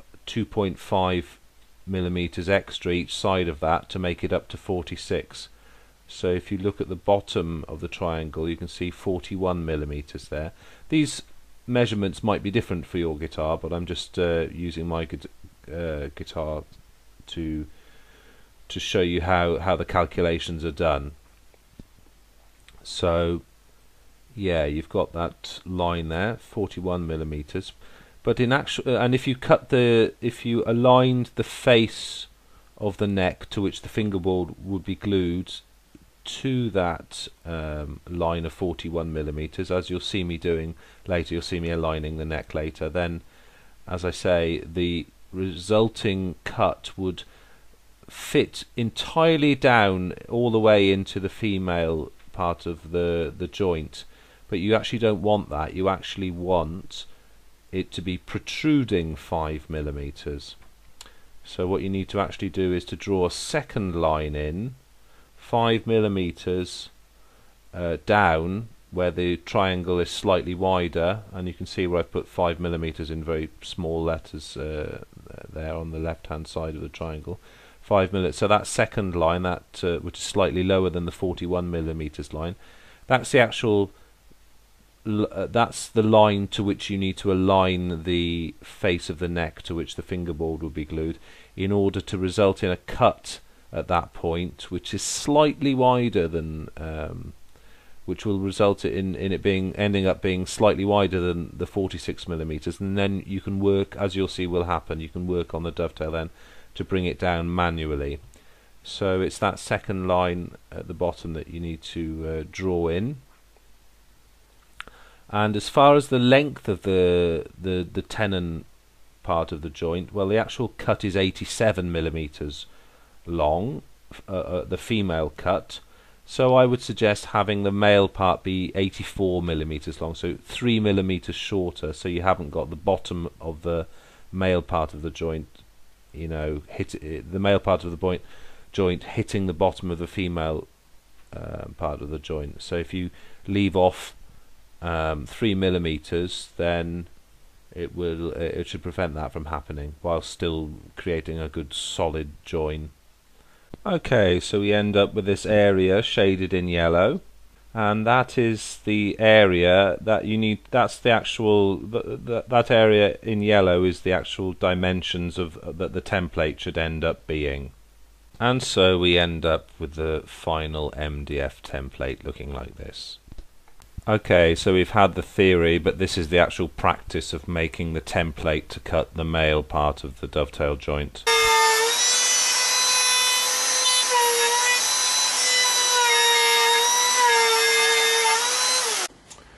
So there we're left with that.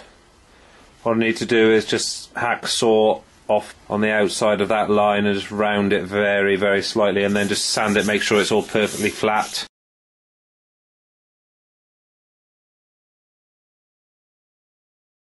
And here I've just made a piece of wood that's pretty much the same dimensions as the neck all the way through, just so I can do a few tests on something that's similar looking to the actual neck itself, you know.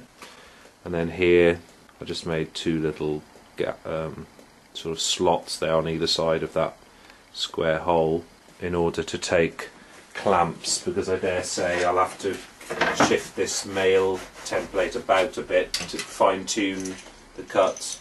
But the idea is that you just put one of these in here, and then you can you know, clamp it down. Alright, so let's cut a couple of test pieces and see what it looks like. So you see that arrow pointing to that line? Okay, so here on the actual template you can see an arrow pointing to a line. Ignore the other lines. That line to which the arrow is pointing is the second line on the previous diagram, not the 41mm line, but the line that was 5mm lower, as on the diagram. So it's that line, and as you can see in the picture, that's a test piece of wood, but the face of the neck to which the fingerboard will be glued is aligned to that line.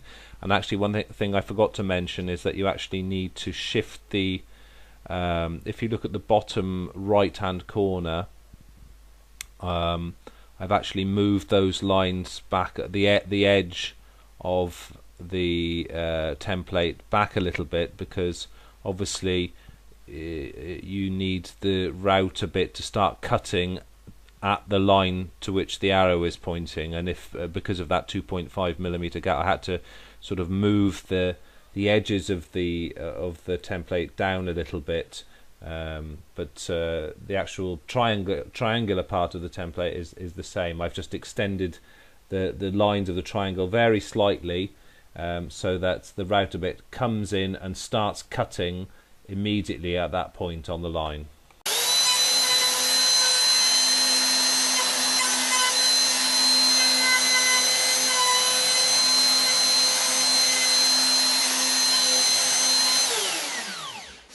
Okay, so that's with the straight bit. Unplug the router now, and we'll have a go at cutting the dovetail.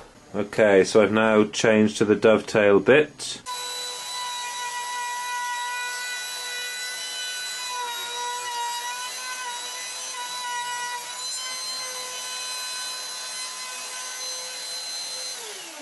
And here's what the resulting cut on the male part looks like. It's worked perfectly. absolutely perfectly. Here's the female bit there, right here. Here's the male bit. I wanted it, first of all, look how it slots in. Slots in there. You've got a gap there. See that little gap? Just what I wanted. And lo and behold, you've got it's not pushed all the way in. So the theory worked. So that's how you need to have it set.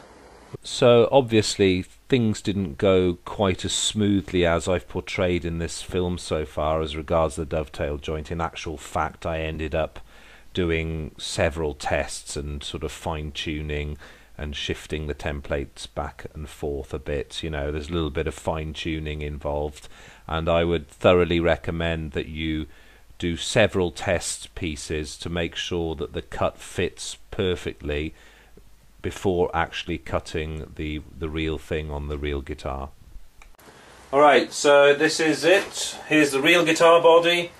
Here's the real neck. I've done enough tests. I drilled a little hole here in order to line up the centre, this line, so I could see the centre line through it. Got it clamped in. Alright, I've got my straight cutting bit set to a maximum depth of 2 centimetres. I'm going to do this in 3 passes, so I have a little bit sticking out, do 1 pass, have a, you know.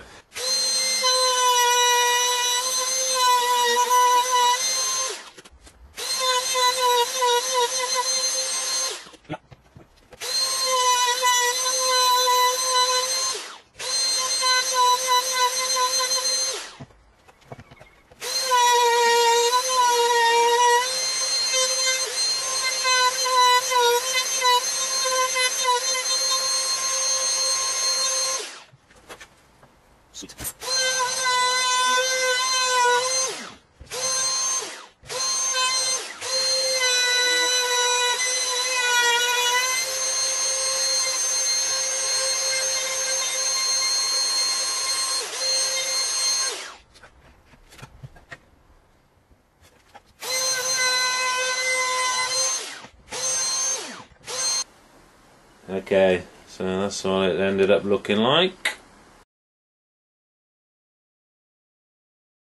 Slots in.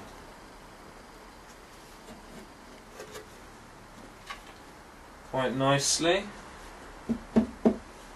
You've got nice, you know, it's nice and flat there on that side as well. There's a little bit of chisel work I need to do to make it push all the way down. I'm going to mark this area with chalk.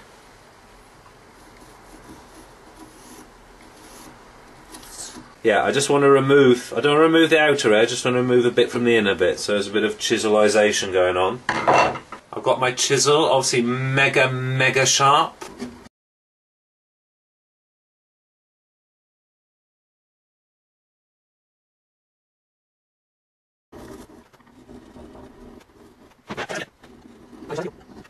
So note how I have not removed chalk and therefore wood from the outside edge. Okay, so I've released some wood from the inside of the edge. Let's check again. Let's put the neck back in. Give it an old tap, the old rubber hammer. Okay, so I'm just checking the angle is still good. Obviously the dovetail is protruding 5mm from the body, and I got that shim there where the saddle will be, which is the requisite 3.5mm high.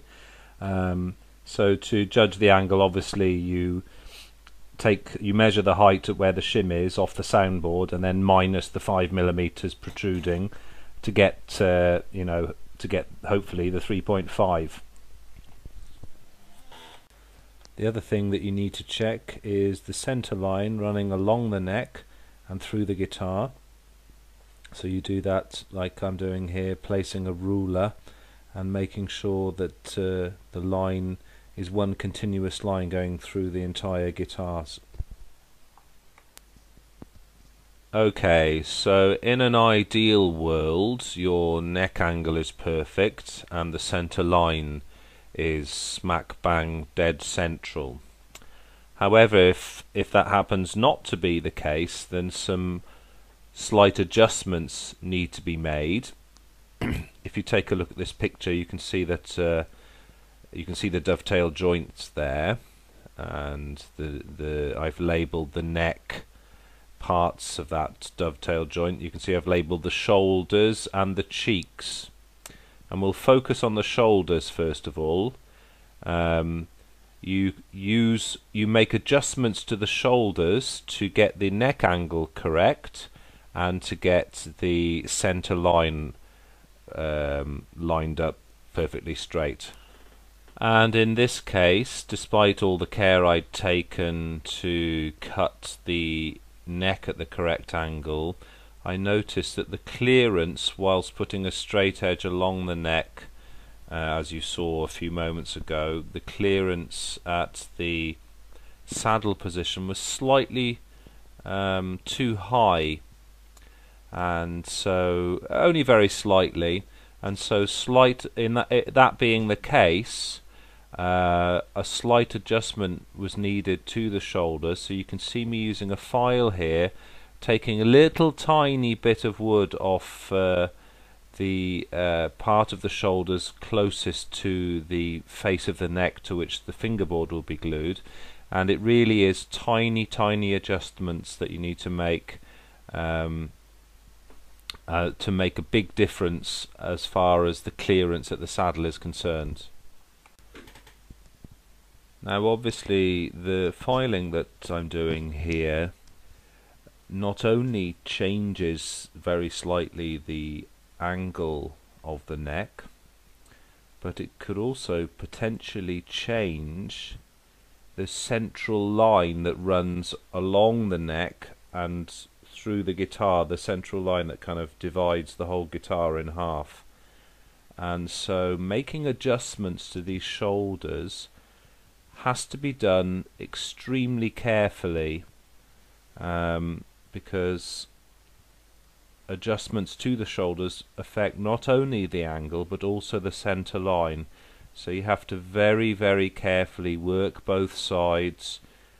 You also have to be careful because you've cut the dovetail pin to the line which represents the 14th fret where the neck joins the body. So you only want to take off the absolute minimum from the shoulders in order not to alter that line too much. I mean, that line can shift a millimetre, fine, you know, but you don't really want, it may be even 2 millimeters, but you don't really want that to happen if you can avoid it. So adjust, like I say, make minimal adjustments to the shoulders to get the angle, the neck angle correct and the center line correct. And also take care to make sure that the surface of the shoulders remains completely flat, because you don't want any gaps between the side of the guitar and the neck, you know, where the dovetail meets the neck. You don't want any gaps there. I started doing work on the shoulders using a file, but I then switched to using a sanding stick, as you can see pictured here. Both surfaces of the sanding stick were completely flat, so they made any work that I did on either end of the shoulders, I made sure I used the entire length of the sanding stick to make sure that the shoulders remained completely flat, and just putting pressure at one side or the other to make alterations in the angle was far better than using a file, because it made sure that the shoulders remained completely flat. So I started with a file but then switched to a sanding stick, which was far better, and also allowed me to work. I could use that sanding stick to work both on the shoulders and on the cheeks, and we'll discuss working on the cheeks next. Okay, so once you've worked on the shoulders, in order to get the correct neck angle as well as the correct alignment of the center line that goes through the guitar, you can then focus on the cheeks to drop the dovetail joint down so that the surface to which the fingerboard will be glued becomes flush with the with the body. Okay, so here you can see me using my sanding stick, which is as flat can be, to work on the cheeks to slowly bring this dovetail joint down into place. It's just a process now of edging it in slowly. I find if it rocks at both ends, take a bit off the middle. If it rocks at this end, take a bit off here. If it rocks at this end, take a bit off the cheeks here. Centre line. Yeah, smack bang, perfect. So I'm down to the last few millimetres. The angle's perfect, the centre alignment's good, so I'm just working on these cheeks. I just want to slowly ease it in. Okay, my centre line is good. So now I'm flush here and flush here, it's all nice one level. Alright, so just a reminder, make sure that this bottom here doesn't hit the bottom to stop it moving back, because you'll be taking stuff off here and taking stuff off here trying to move it back when it's that. So make sure that doesn't bottom out. You know, you want to kind of work on the angle as you work it in. Adjust the, make sure, check the angle's okay. If you need to tilt it this way, obviously you need to take wood off here. If you need to tilt it this way, you need to take wood off here, off these shoulders. Adjusting the sides to get it to tilt that way or the other, you've got to maintain that centre line with the centre. You just remove wood from the shoulders here. But again, be careful, because removing wood from the shoulders could vary the angle, so you've got to keep an eye on that as well, you know. And it's just a question of then working on the cheeks. Every time you do it, push it in, bash it in with a hammer, and then check it. If it rocks at this end here, this point, it's too loose here, which means you need to take wood off the cheeks. The cheeks here, these are the shoulders, these are the cheeks, down to this bottom end. So this makes this bottom end looser, which then tightens up this end, and that will drop it down a little bit more. If you find it's rocking here at the bottom here, then that means it's too loose here. You need to take a bit off the top, so off the cheeks on both sides. But make sure you take an equal amount off. Keep an eye on it. You don't want to kind of twist that way. It's all these things you have to take into consideration. Just a bit of glue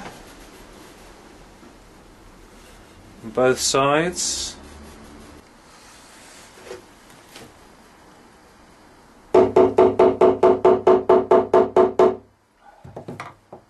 Nice. Same on the other side. Nice and tight. No rocking. No rocking. It doesn't rock either way. It's not twisting. Okay, so that's good. All nice and flush. So finally, just get a clamp on it. So there we are. The clamp's on. Just going to take it in now and let it dry.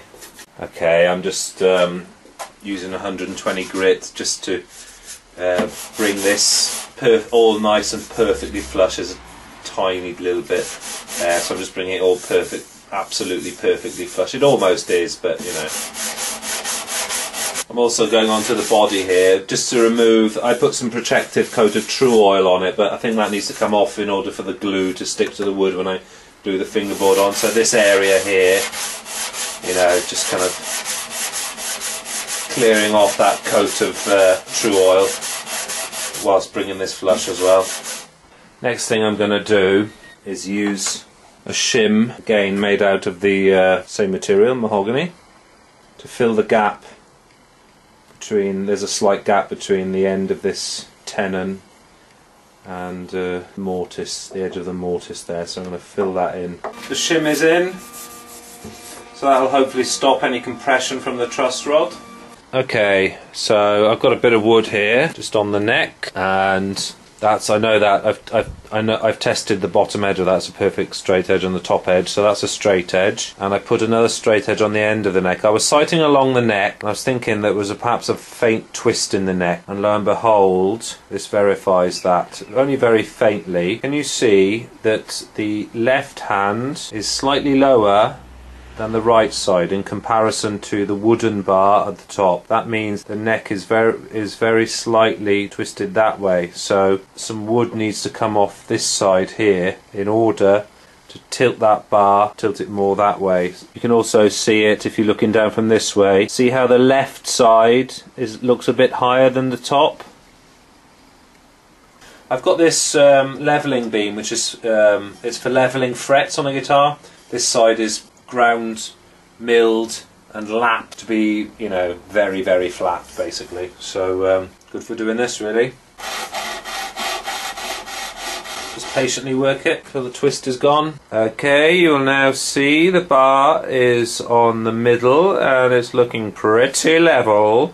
I got a spirit level there, which is even straighter than the bit of wood. 3/4 of the way along the neck now, and there we are, right at the very edge of the neck, the very end of the neck where the nut would be, looking pretty straight. Okay, my truss rod has arrived. I was going to make one, but then I saw one online from allparts.co.uk, which perfectly fits. So it would stop there, and that's where it comes to an end. That undoes. Through the end block, a screwdriver head, like a cross-headed Phillips screwdriver. This happens just to be the perfect length. This is a single action truss rod, just because I don't really want an excess of metal in the neck for tonal reasons, just a personal thing.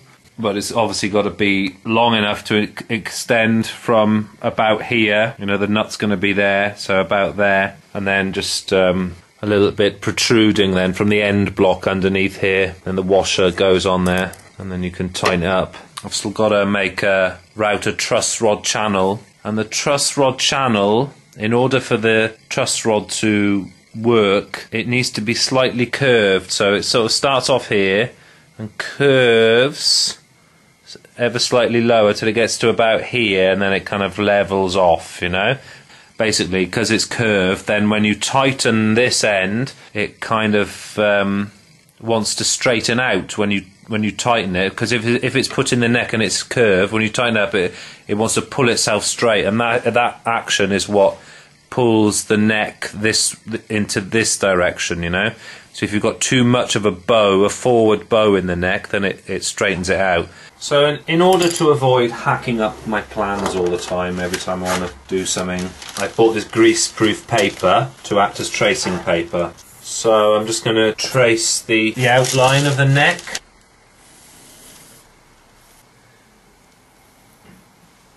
Alright, I'm just going to eyeball this, for better or worse. Okay, so I'm going to have the end of the headstock about 5mm in from the nut, and looking down above, it needs to be kind of, that's halfway. The blue rod is kind of halfway between the two lines there. I'd have it sort of just over halfway, something about like that. And the curve needs to go to about this point here, where the rod needs to be kind of at that kind of height, yeah? So it needs between here and here, there needs to be a curve. Alright, and then after kind of like here, it can kind of go quite straight. Make sure we're where we want to be, like I say, just over halfway as I showed you. Right, at that, put a little nail there. See where my thumb is? That's the kind of height it needs to be at. And then to run straight off from there. Dash it in. Okay, so now that I've got these two nails in, all I have to do is pull on the central point of those two nails to get a curve. Take a pencil, but make sure you keep the pencil so that it's in line with the edge of the thing. You don't want to go too deep like that, because you're going to write further in, or too much like that. You want to kind of keep it at the same angle. Alright, so get the line drawn in.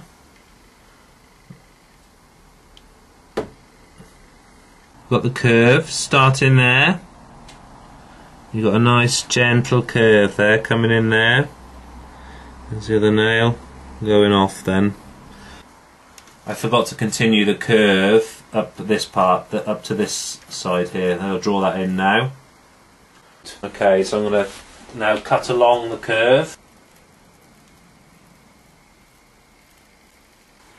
Okay, so we're left with this. So here's the curve I originally drew along the side of the truss rod. So that's the right curve. This is a straight line. Alright, so I've got my strip of paper glued down. Just need to paint over it. And then peel the paper off. So now I've got a nice clear line to saw along. So this is a bandsaw job. Okay, you need to make the jig about, say, 7 odd centimetres longer on each end than the actual length of the slot that you're going to cut to make it easier to clamp it down, as you'll see. Okay, so I've got my little fence set up there.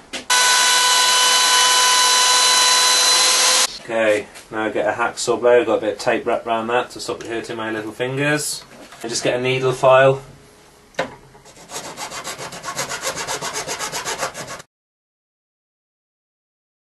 It's a nice, professional tungsten carbide 2-fluted straight cutting bit with a 5.5mm diameter. Okay, the router's not plugged in. Never handle this when the router's plugged in, obviously. Got my router bit now cutting to a depth of 18.5mm. Okay, we'll do another test piece just to be on the safe side. Here I've drawn the outline of the neck as it appears on the plans. Better safe than sorry. Do a test and then I'll measure the depth of the ruler all the way. I'll make sure, because the last thing you want to do is route through the neck. Okay, so here's the jig set up. The nut line is there, so I want the cut to end slightly in from the nut. I've measured the distance between the edge of the guide bush and the edge of the router cutter. That's 5.5mm. So this stop is 5.5mm past the point where I want the cutting to stop. Release the router so the bit isn't sticking out. Alright, put the guide bush in the slot, push to the max, to the end, then start the router, slowly depress it till you'll hear it when it starts to cut, and just only have to go in cuts of, say, 1/4 centimetre, like 2 mil, something like that, 2 or 3 mil, go in cuts like that.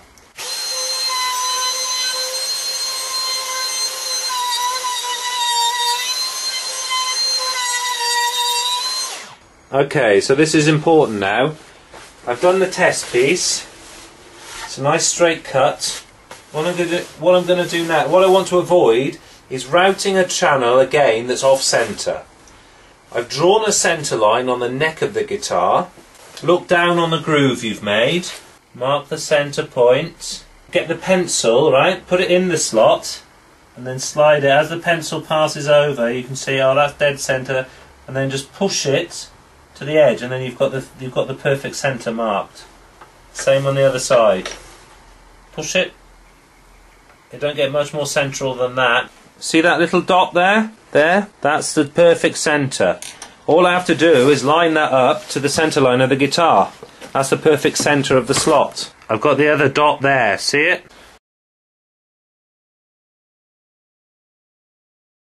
Got this piece of wood with a bit of cardboard on it to put on it so as not to mark it. Don't over tighten, you don't want to start cracking your soundboard. I've got my piece there fitted, so this would then go and fit like here. You want to cut fractionally, well, just 1/2 mil or 1 mil through the end block, just to pass the truss rod through. You don't want to go any further really. Clamp here, get the dots aligned, and we'll give it a shot. Let's do this thing.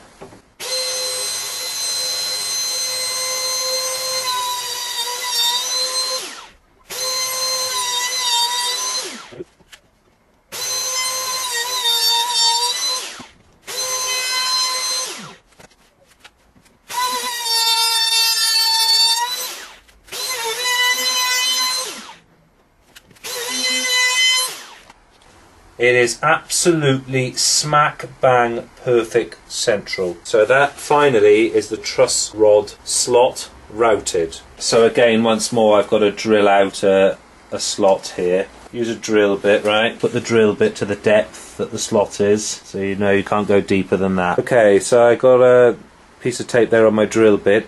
That's the depth to which I'm going to drill to.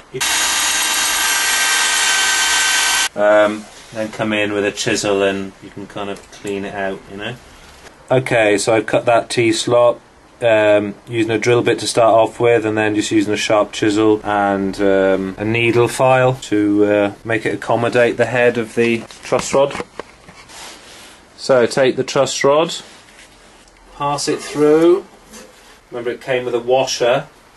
Right, so you can see the truss rod there. Stick the washer on, stick the nut on, just sort of get it started. You go in, tilt it that way to go under the brace. Then put something under the neck at the point where the truss rod ends and just gently tap it in.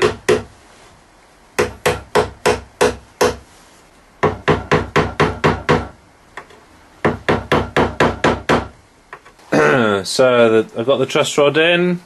That is spot on perfect central. Okay, so I've got this fillet cut out. I created that by putting the template, the jig rather, onto a piece of mahogany which I cut to the appropriate width of 6mm.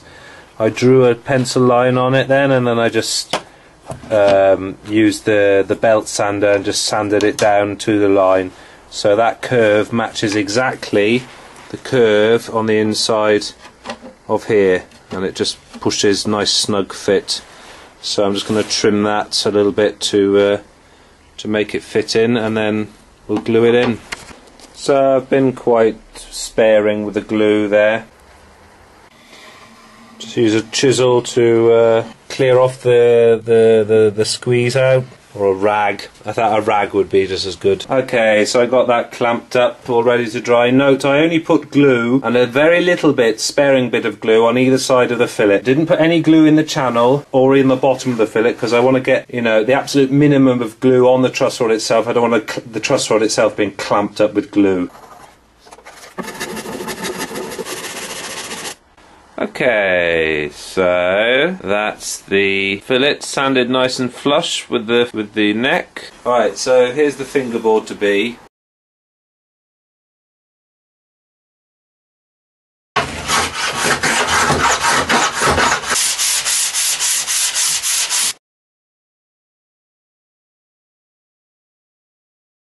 What we're going to do now is to mark out the frets. Okay, so I flip this round now just so you can see better. So I'm going to be marking it in inches because my calipers are in inches. So this is a perfect right angle. I've got the centre line drawn in white, and then a ruler, which is the end of which is perfectly aligned with the end of the fretboard. Yeah, perfectly.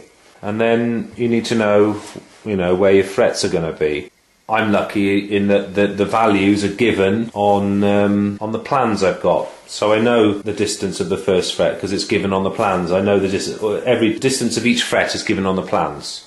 And I think most plans that you get would have those distance already calculated. But if they're not, then I asked the guy who drew my plans, Ricky Brunette, and he said he went to the stewmac.com fret calculator, and I just went and double checked, you know. So it's a lot easier if you just go to that site. It's probably not the only site that does it. Type in the scale length that you're using, the number of frets, and it'll tell you exactly the number of the distances of each fret. That's far easier than trying to calculate each one. You know, it's a lot of maths to do. Okay, so I've just got a couple of clamps holding that ruler down firmly. Seems to me the best way of doing it, given what I've got, is to use this ruler. They said in the hardware store that it was a very accurate ruler. Just have to take their word for it, I suppose. So, I've got the ruler perfectly aligned at the end of the fretboard. This is a perfect right angle. And I've got the centre line drawn in to which the ruler is also aligned. So what I'm going to do is, I've got these calipers which are imperial in inches, so I'm just You can get these for next to nothing on eBay, like £2. You can even get digital ones which are better for like £2. Something I've seen them for that, you know, pennies really. If I align that perfectly with the very edge of the fretboard. So this part of the caliper's got 2 points, like, you know, so just look along, align those 2 points perfectly. So use a sharp knife now, mark that point, alright, and that leaves a mark. Then what's the next fret?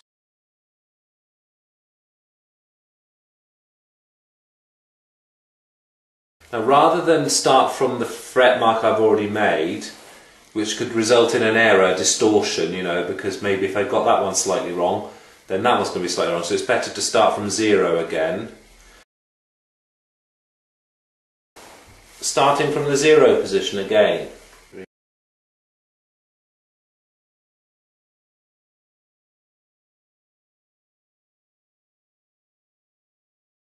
Mark it exactly with a knife. Okay, so my calipers only went about 6 inches wide, so for frets beyond that, beyond the scope of the calipers, I had to rely on a combination of using the ruler and the calipers together, you know, finding a mark on the ruler and then finding the fraction after the decimal point using the calipers. And that's why it's important to have a ruler that's as accurate as possible. That's the way I did it, and it turned out fine. However, there are other ways. You can actually buy fingerboards which are pre-slotted if you want to make things easier for yourself, or you can actually buy jigs, fret slot cutting jigs, with sort of which will cut the slots exactly in the right place. So there's a number of ways to do it. So I'm going to just carry on marking these, get these frets marked using my digital calipers and the ruler. That's as good as I can get it. Okay, check it out. There's a 0 position. First mark, second mark, third mark, fourth mark, fifth, sixth, seventh, eighth, ninth, 10th. You get the idea, and I'm going all the way up there.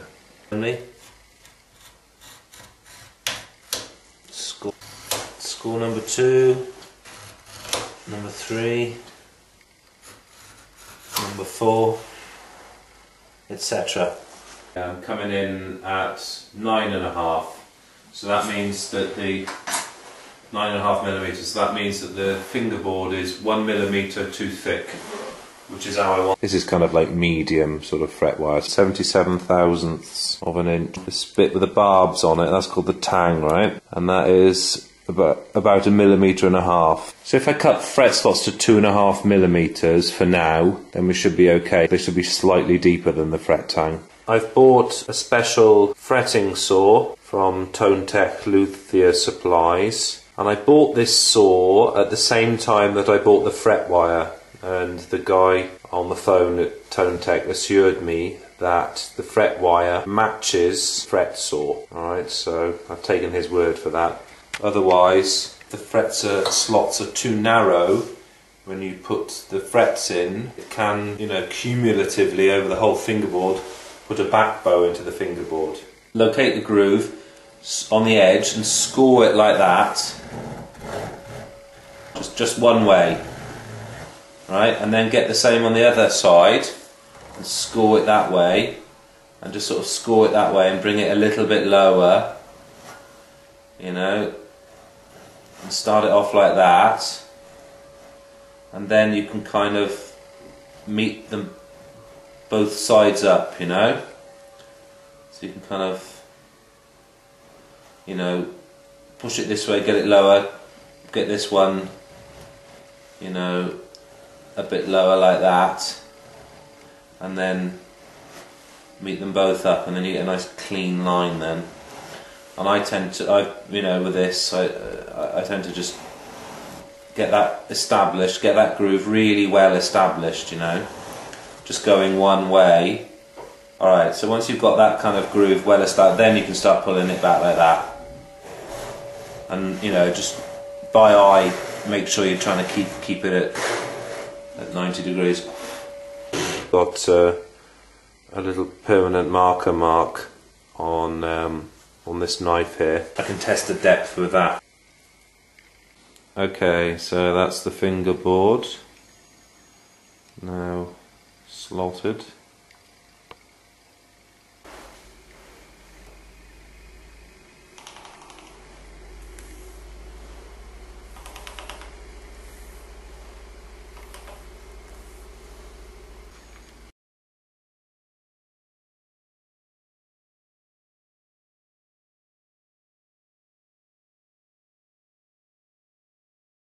We'll just cut it out roughly first.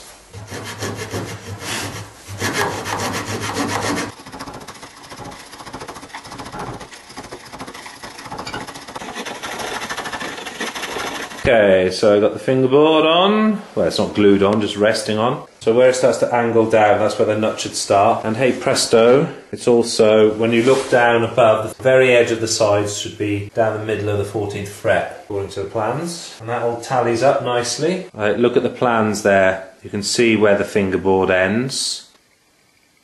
I've made the mark here with the fretboard down. I'm just going to cut that off straight and then perhaps round the edges off a little bit. Okay, so I've sawn the end of that fingerboard off. Okay, so we're coming now to actually gluing the fingerboard on. Before I do that, I'm going to drill a couple of holes in the fretboard through to the neck, only very shallow holes. Stick a couple of nails in just to hold it in place when I glue it down, just to make sure it doesn't slip out of place when I start clamping it up.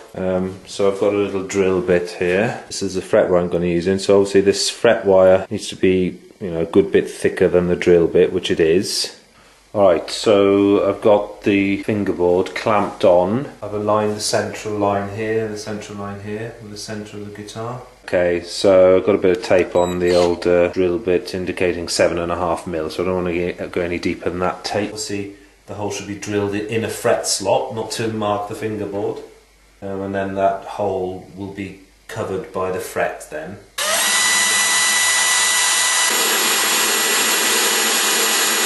Okay, so when I bought the drill bits, they came in a pack of 2, so I've actually used the drill bits which actually match the hole size, obviously exactly, better than those nails, so that's now solid. I'm not going to shift anywhere.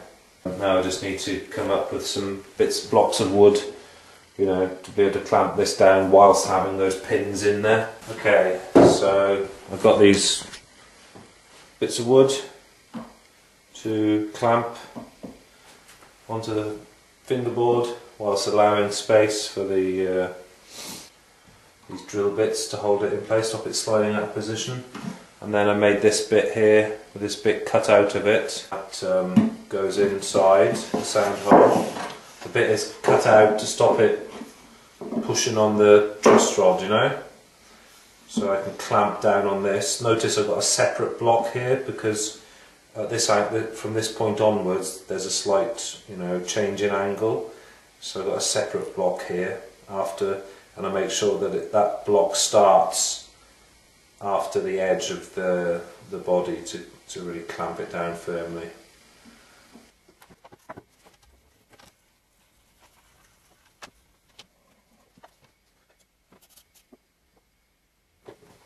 So right on the edges, no, edges aren't glued down properly. Slide back forward a bit, get really loose around this. Nice and even. Okay, so here we are, all clamped up. The centre line there is smack bang perfect.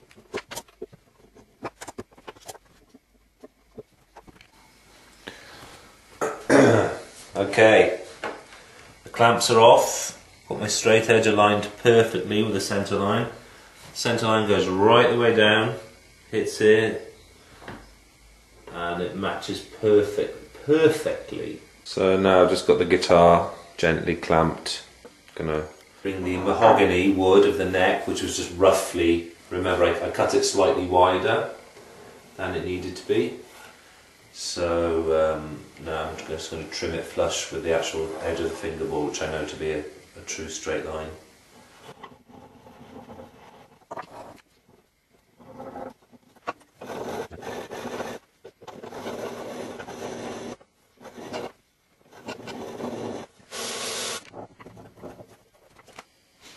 Just working to even up this headstock, get this nice and symmetrical. It wasn't quite symmetrical, just sort of doing it by eye.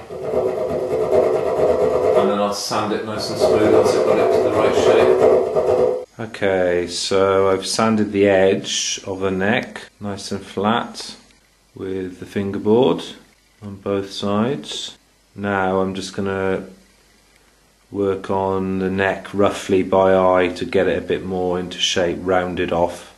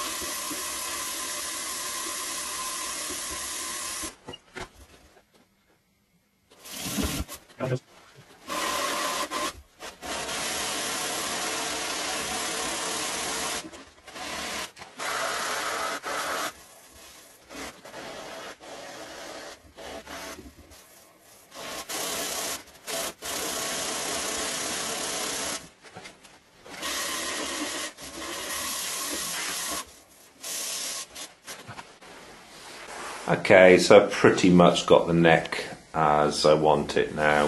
What I want to do is to get this to conform to the curve of the back of the guitar, so it comes down like that, follows a nice even curve, you know?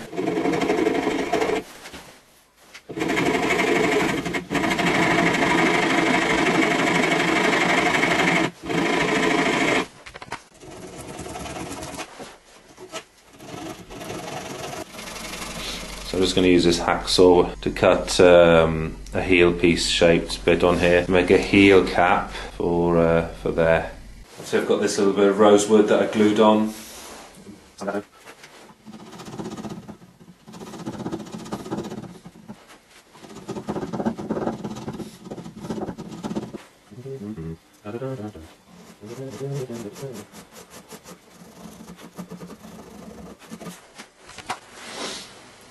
Another little trick is to get a contour gauge and push it on. I push it on to fit this side perfectly, and you can just put it on the other side, see what needs to be done.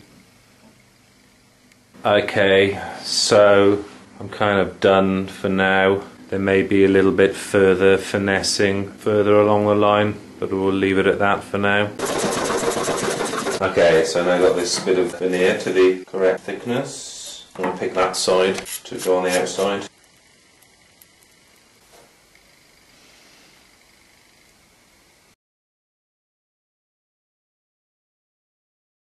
Okay, so glue that veneer on, sanded it flush, get the profile, get it symmetrical on both sides.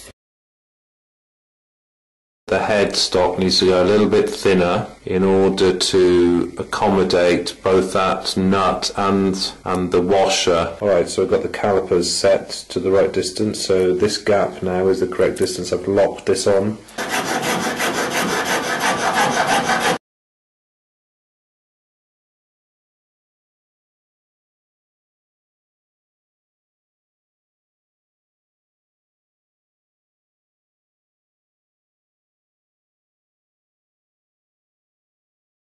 Peel off the zip paper, and we've got 6 little holes. Starting off with a little small bit, you know.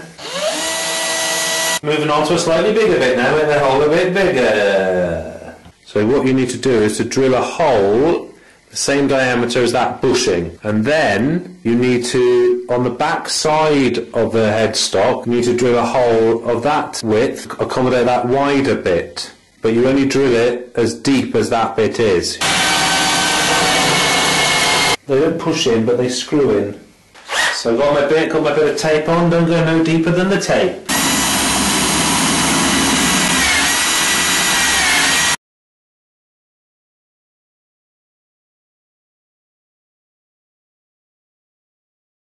I'm going to make a slot for the nut now.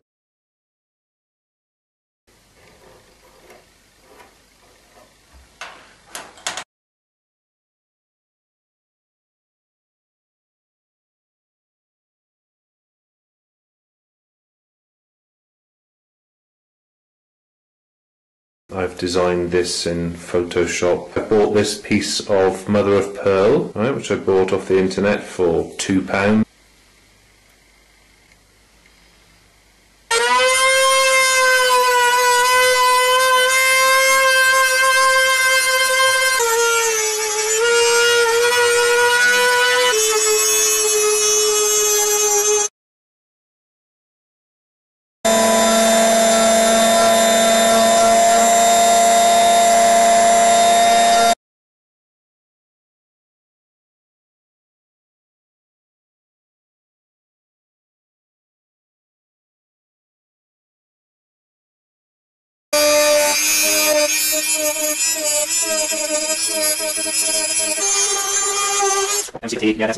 Now I'm going to mix up some epoxy resin. First of all, I'm going to make some sawdust with this offcut of rosewood that I've got.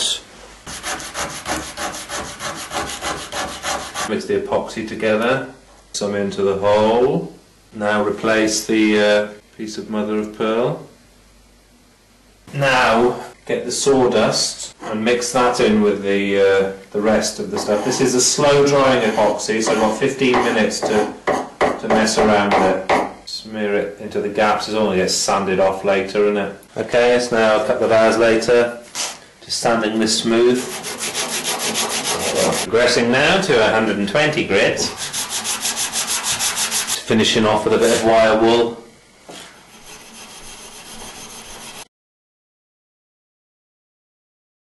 Now we're going to be doing a little bit of planing or sanding of the fingerboard to get it to the right height. I've marked in the white centre line, I've marked it on the end of the fingerboard here, and also on the end of the fingerboard here, where it's also the seam where the soundboard joins. I've marked it on the end there, because obviously that white line is going to get rubbed off.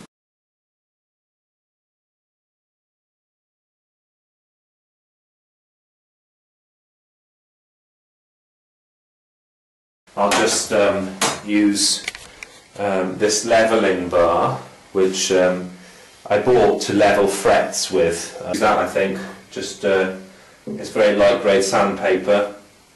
Obviously I'm taking a fine, tiny amount off here, but I'm fine taking my time over this. Okay, that's all looking pretty flat to me now. There's no light showing through.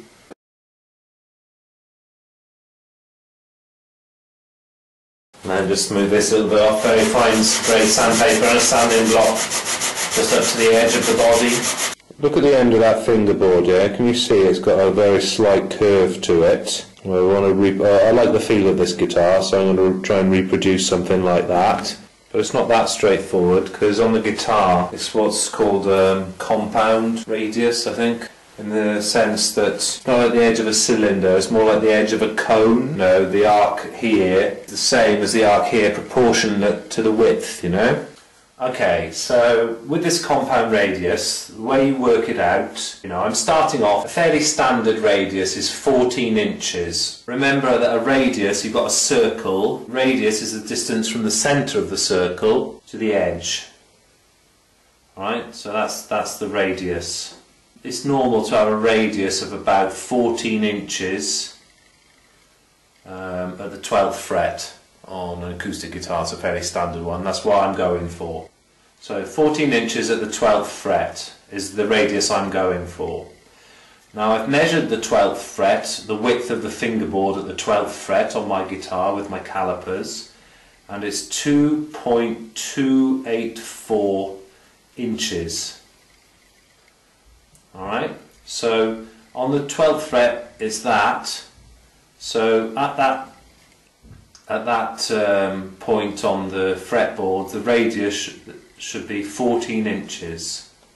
0 fret I've measured on my fretboard, fingerboard. The 0 fret is 1.740 inches.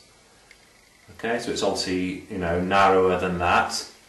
And what you need is a proportional radius. Okay. Well, what I've done, what you need to be able to do is to work out a proportion of what proportion this is of this in order to get this value here. Alright, so what we do, we take 1.740, which is the width of the 0 fret, divide it by 2.284. Alright, and then multiply that by 100, and then we get what percentage this is of this. Alright, so take the calculator. So 76.18. So 1.740 is 76.18% of 2.284. So 76.18% of 14 will give the radius for the 0 fret. Alright, so let's calculate that then. 10.6652. So call it 10.67 then, yeah? Let's round it up. Because this is a 5, then we round this number up to the next number. So it's 10.67. Alright, so that 10.67 inches is what the radius should be at the 0 fret. And then you might want to do one more calculation for, say, call it the 9th fret. There's a drill bit in there with a point. Obviously I've got a pencil taped here. There's just 2 bits of wood with a screw at the top there. And they open like that, right? The 12th fret we want 14 inches. Okay, you've got 14 inches there. So then draw that circle. Like that. Okay. And then what you do, you'll have 3 radiuses there. 3 radii, sorry. I've got a little bit of car there, which is exactly the width of the 0 fret position. And I've got the radius I'm going for there. I've got the 12th fret position. And the very end of the fretboard. I decided to go for the 0, the 12th fret, and the very end. To have 3 equidistant radii. What I want to do is try and put a bit of a rounded edge onto the plane blades.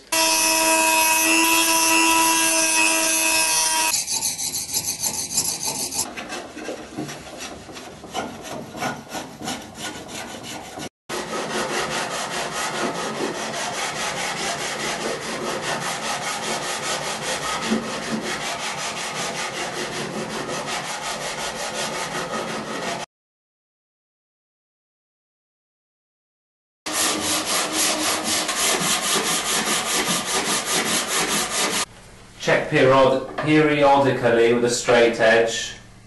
Make sure it's all a nice straight line, there's no light appearing under there.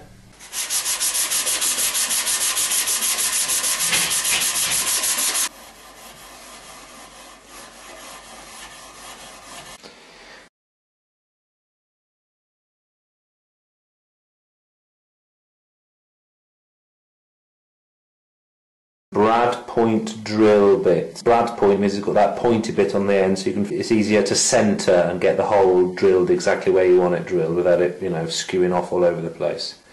Alright, so I'm just going to do a test hole on this bit of offcut of rosewood.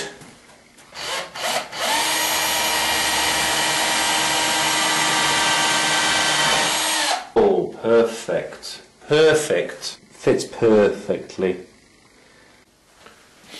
Okay, I've drawn a white line back in down the centre of the fingerboard. First dot is going to be on the 1, 2, 3, 4, 5th fret.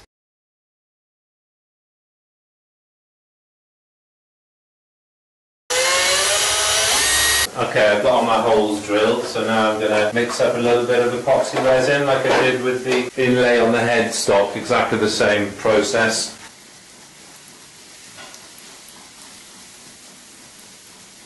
A tiny little dab on the dots, and just place that baby in there. The rest of this epoxy I'm mixing with this finely ground sawdust.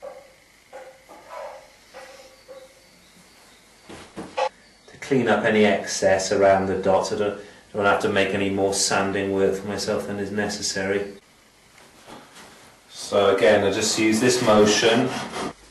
The first fret there, look at that, nice 12th fret, nice, and it's also good on the end. That is flat as flat can be. Obviously you've got the fall away at the top there, but that's good, you want that.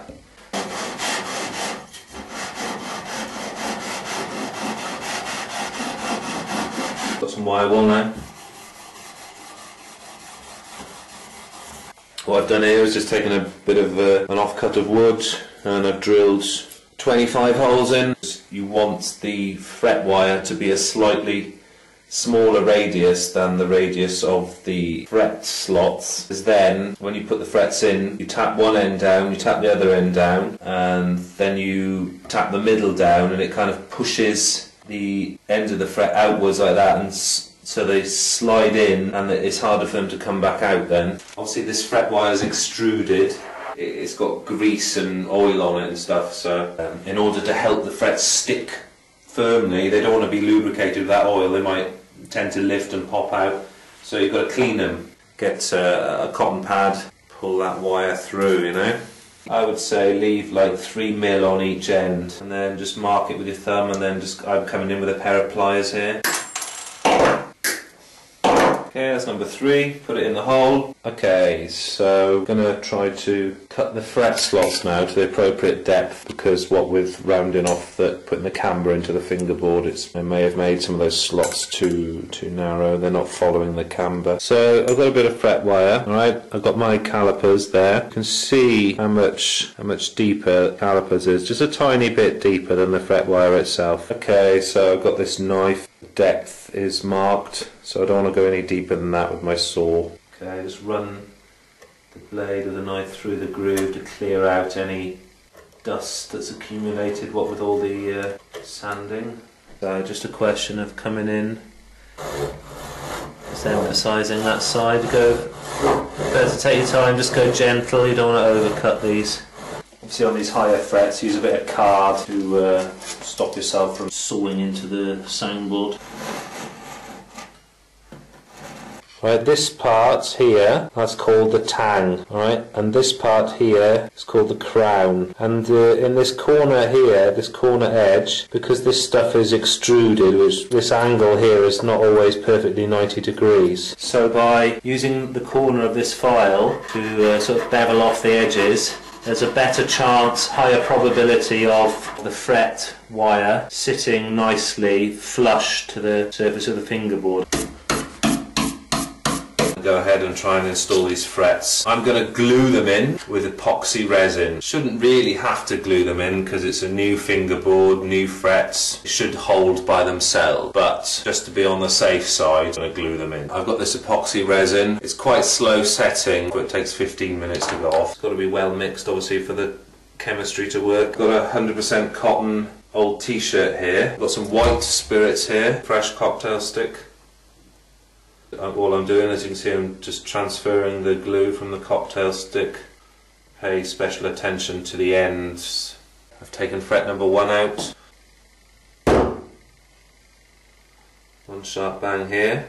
And then a sharp bang on the middle. As you can see, it's pretty well seated. Now I've taken this cloth, which I dampened, go down the side of the fret. Clean up any squeeze out now.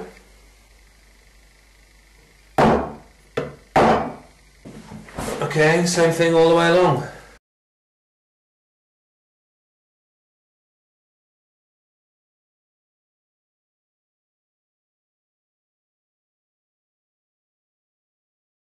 Okay, so for this last bit of the fingerboard, obviously this point is there where the angle changes, because this angle is going like that, and then the fingerboard here conforms to the angle of the soundboard. So you've got this angle coming here, and then you've got a slight angle change. So I'm going to use this, and I'm going to hold that there while doing the hammering here.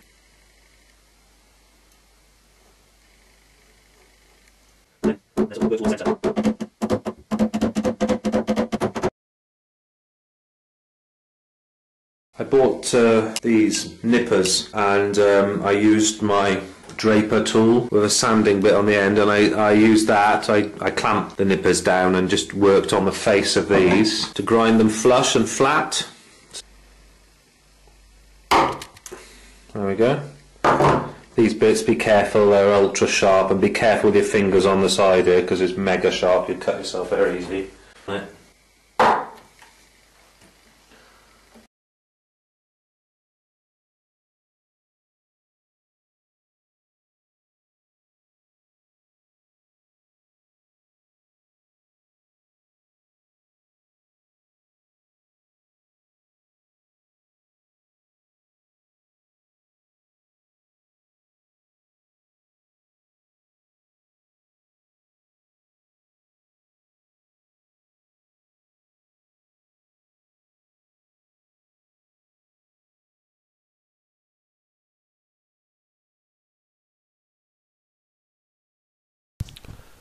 Okay, so we're going to move on to leveling the frets now, but before you do that you need to double check that the neck is still straight. It should be if you've used a leveling bar, as I've shown, to you know, sand the neck completely flat when putting the compound radius in.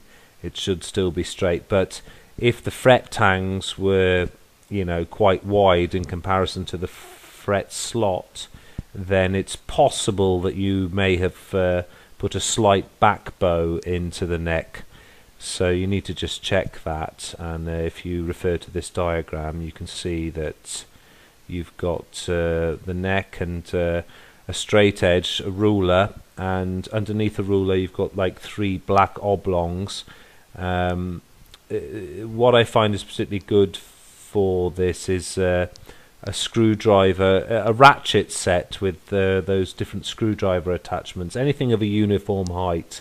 And if you place one little object, for example, like I say, a screwdriver attachment on the 1st fret, and then on the 14th fret where the neck joins the body, and also and then a 3rd one halfway between them, and place a straight edge on top, as you can see in the diagram, then you will be able to see whether the neck is straight or not. And if a slight back bow has been caused by installing the frets, then you need to adjust the truss rod, tighten the truss rod slightly to counter the back bow.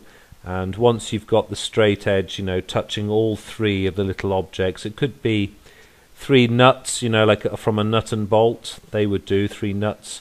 Anything of a uniform height, but you have to make sure they are of a uniform height. Use a calipers just to make sure that they are, you know, as closely of the same height as possible. Like I say, those screwdriver attachments are machined pretty precisely, so they make good objects for this exercise. And yeah, and make sure the neck is straight, and then you can move on to the next stage. Okay, so I've got 2 strips of masking tape going down the side, and then when I put the other masking tape on, I'll lay it across here, and then when it comes to peel it off, you can just take the edge of this edge of the tape that you put on first, and then you can pull it all off in one. I'm just going to use this masking tape to mask off the fingerboard. So I've got my fretboard all masked off. So I'm going to come in with a permanent marker now and mark each fret top. Yeah, so I've got all my fret tops covered with permanent marker now.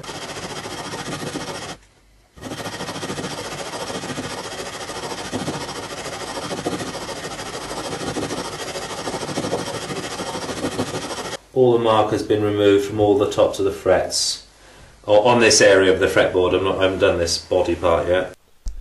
Okay, the objective here is only to continue leveling to the point where the permanent marker has been removed from the tops of each and every fret. On some frets, as you can see here, only the very top will have been lightly kissed.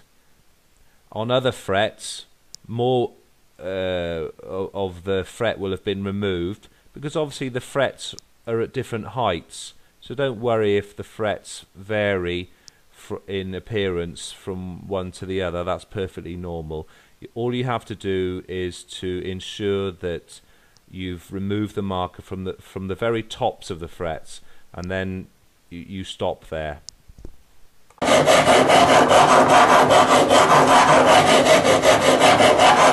What I've done, I've got this 3-corner file, and what I've done is I've ground the edges smooth. And what you need to do is to look down or over the fret. Just keep an eye on that. Don't wear any of the marker off the very centre of the fret. You need to sort of angle it and then work on the other side and angle it a bit more.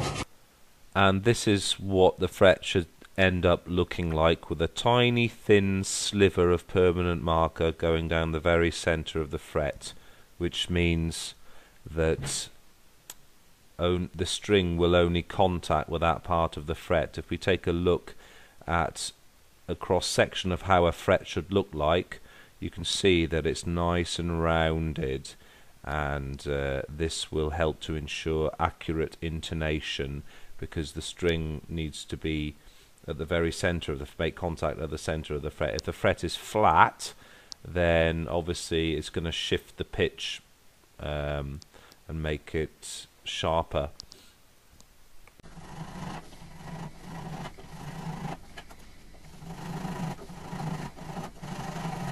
Alright, I've got some wet and dry sandpaper here. This is 400 grit, right? So I start off with a piece of this.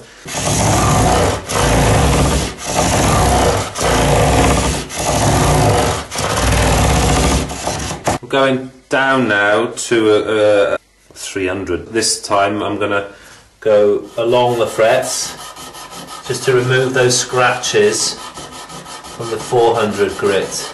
Try and get into the sides. Now I'm going to this, it's just 600.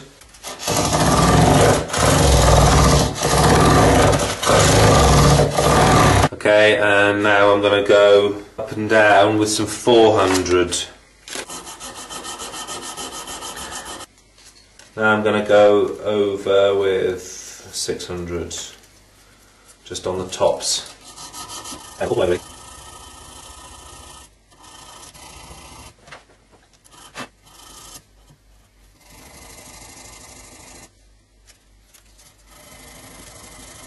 Now I'm going to go across them with some wire wool, obviously the fine grade wire wool.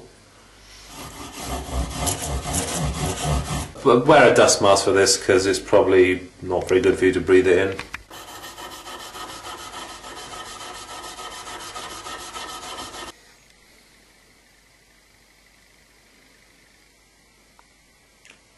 All nice and shiny. Just using a bit of lemon oil for fingerboards with a soft cotton rag, just to clean off any last little traces of masking tape. I've got to rub the finish off here because we've got to glue the bridge on here. Always sanding with the grain, obviously. Okay, so at this stage you probably want to give the guitar a going over with sandpaper. I'd start off with 80 grit. 100 grit, 150, 200, basically work down to say 600 grit, depending on how ultra fine a finish you want. I've put some masking tape on this bridge area now. What I've done here, I've got a bit of greaseproof paper through which I've traced the bridge. I've stuck that greaseproof paper down on top of the marking tape, obviously keeping it aligned perfectly.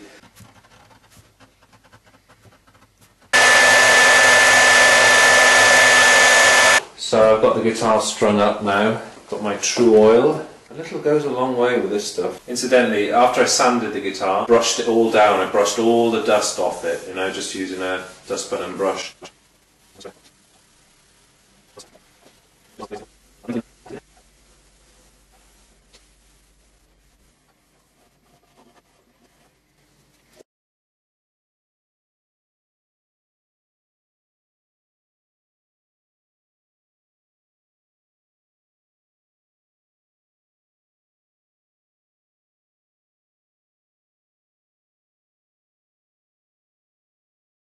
You may recall this little piece of rosewood from the beginning of the film. So I put some Pritt stick paper glue on there, and I've used this greaseproof paper to trace the outline of the bridge from the plans.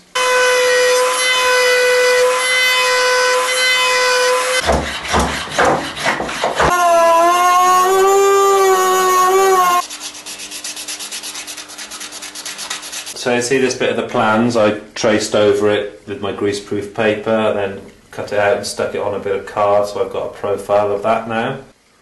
Okay, so I've used the template to sketch in these wing lines.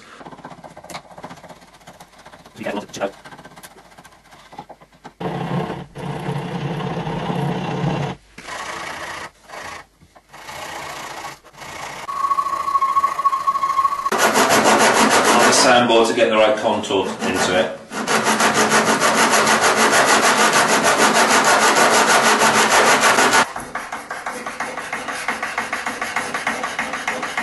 So the bridge is more or less to the right dimensions now.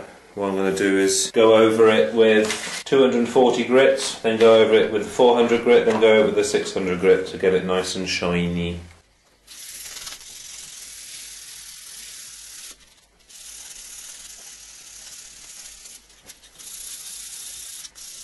I'm just going to rub it on this levelling beam I've got, just to get a perfect straight edge. I've got this edge as a perfect straight edge now. The bridge is where it should be.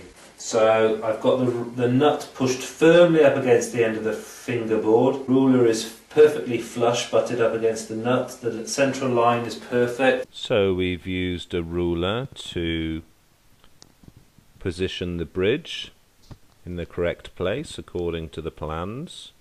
Once you've got it in the correct place as shown in the photo, perhaps make two tiny little pencil dots along the edge of the bridge so that you can reposition it exactly there when it comes time to gluing it.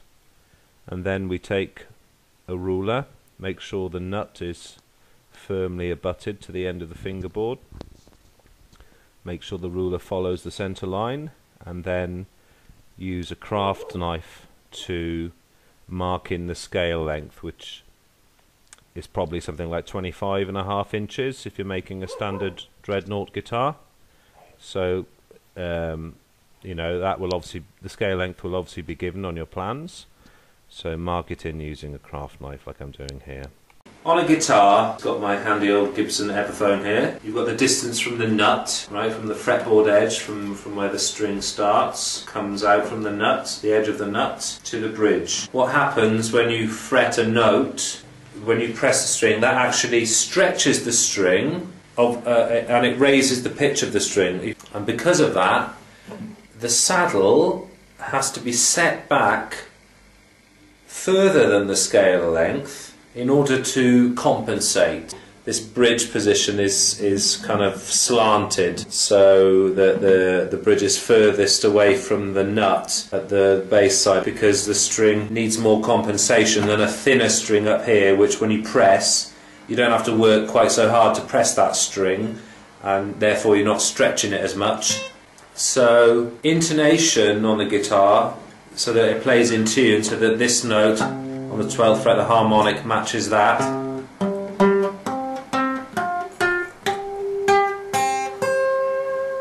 That should all, you know, be as close as it possibly can be for the guitar to be in tune. So this is directly from the stumac.com fret calculator page, and it's for the typical 25.5 inch scale length of standard acoustic dreadnought guitar. And as you can see, the treble E, or the first string, should actually, the breaking angle of the string, that means basically the point where it comes off of the saddle, is 25.589 inches, so slightly more than the 25.5 scale length, in order to compensate for, you know, the string being stretched when it's pressed down. And on the bass side it's 25.715, and if you look at this picture here, you can see that I've marked in these lines in comparison to the 25.5-inch scale length line to which the pencil is pointing here. It would also be a good idea to mark in another line representing the line along which the bridge pin holes will be drilled, and you'll see why later on. So you need to draw a line representing the scale length, 25.5 inches, or whatever it is on your plans.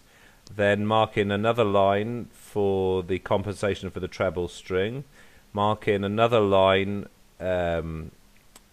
for the bass string, and a final line for the line representing the line along which the bridge pins will be drilled. And obviously make sure all these lines are perpendicular at 90 degrees to the center line running through the guitar. So take a look at this picture of the first fret on my Epiphone acoustic. Note how the first thinnest string is set in quite away from the edge of the fingerboard, and the same with the sixth string, it's also set in from the edge, and this is to obviously prevent the strings from falling off the edge when you're fretting chords and perhaps using vibrato on notes. You need them to be set in a bit, you know, so that they don't, like I say, fall off the edge of the frets. You need to guard against that.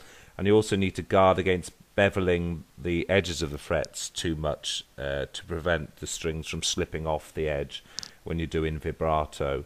And that's why I said go for, you know, like a 35-degree bevel. And here we've got a picture on the 12th fret as well. Sorry, on the 20th fret. And you can see it's the same proportions that the first thinnest string is set in and the sixth string is set in. And so what you can tell from these photographs is that the strings, the sixths and the first strings, run parallel to the edges of the fingerboard. And you need to emulate these sort of distances. You can just judge it by eye. Okay, so in this photo you can see I've drawn some dots on the second from last fret, and it's to the outside edge of those dots that I'll align my straight edge in order to draw in the points for the bridge pin holes of the first and sixth string. Alright, so I've got my dots marked in, my white pencil nice and sharp. The bridge is firmly taped in the correct position, so it's perfectly aligned now. Edge in with my, find the line that I've got as the bridge pin, just without knocking the ruler, go right up to the edge and make a mark.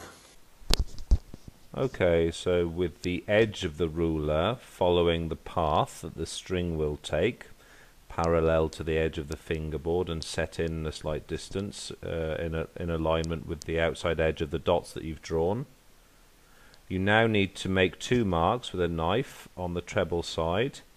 One mark is along at the point on the line along which the bridge pin holes will be drilled, and that's given on your plans. And the second mark along the line that you've already drawn in, which represents the treble side compensation. Then you need to do the same for the other side. Align the edge of the ruler to parallel to the edge of the fingerboard, and make your two marks on the bass side as well. And if I join those two marks up with a pencil, as I'm doing here, you've got the center line for the saddle slot, which you can see here. And obviously we need to continue this saddle slot slightly past the bridge pins on both sides.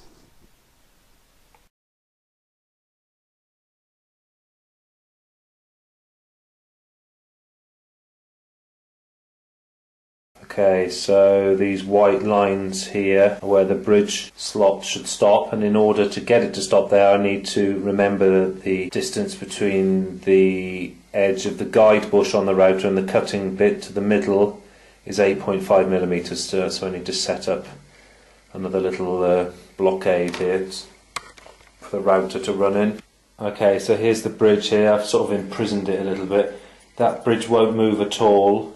This isn't fixed yet, but it will be. It's all screwed down, got this angle perfectly worked out. So a stop here. So I'm just going to start the router and make sure it's always pushed up against that, and do this, route this slot out in several passes.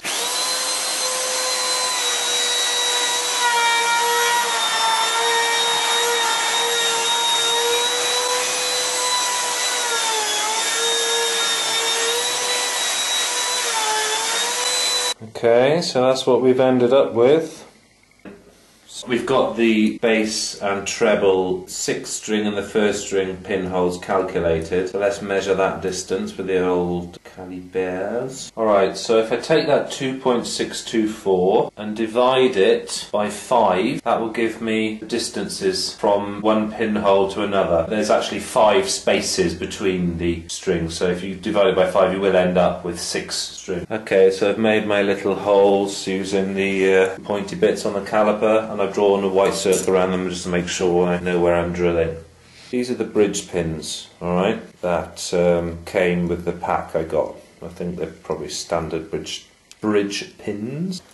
They're 4.5 millimeters wide at the narrowest point. You need to drill a hole that's at least as wide as the end of that bridge pin. So a 4.5 millimeter drill bit will do it. A brad point drill bit to make sure you get it perfectly centered. Alright, so my holes are drilled. What you do is just gently sort of expand the top of the hole, but only gently. So you want the pin so that it pushes down, fits snugly. You can use a drill bit to create a countersink on the holes as shown here, and then fine tune a little bit with the 3-cornered needle file to get the bridge pins to fit snugly.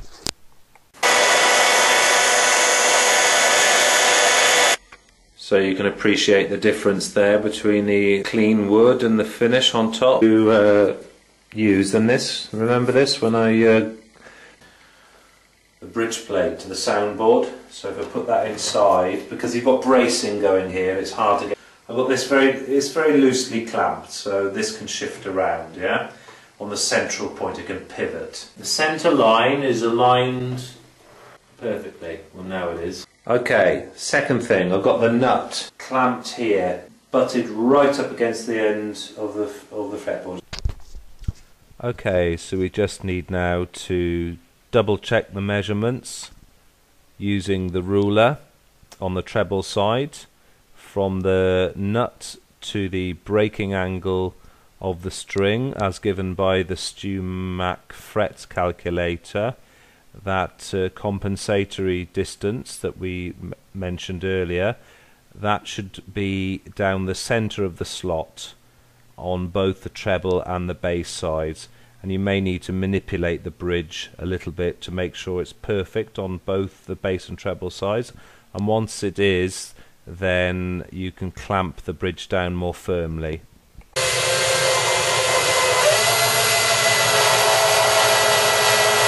I'll slip a bridge pin in there straight away to stop that part of the bridge shifting. Get a bridge pin in.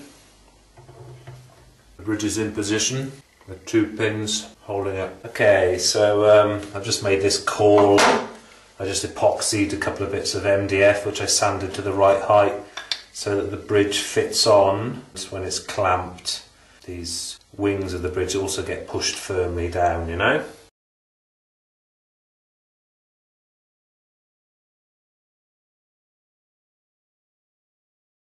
Place the bridge on, located with the holes.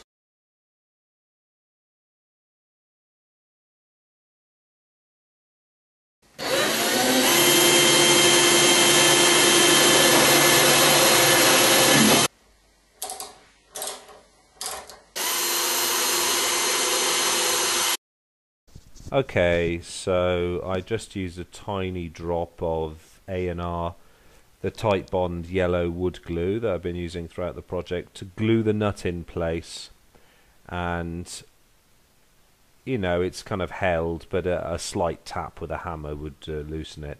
and here I am just filing it down to the correct width.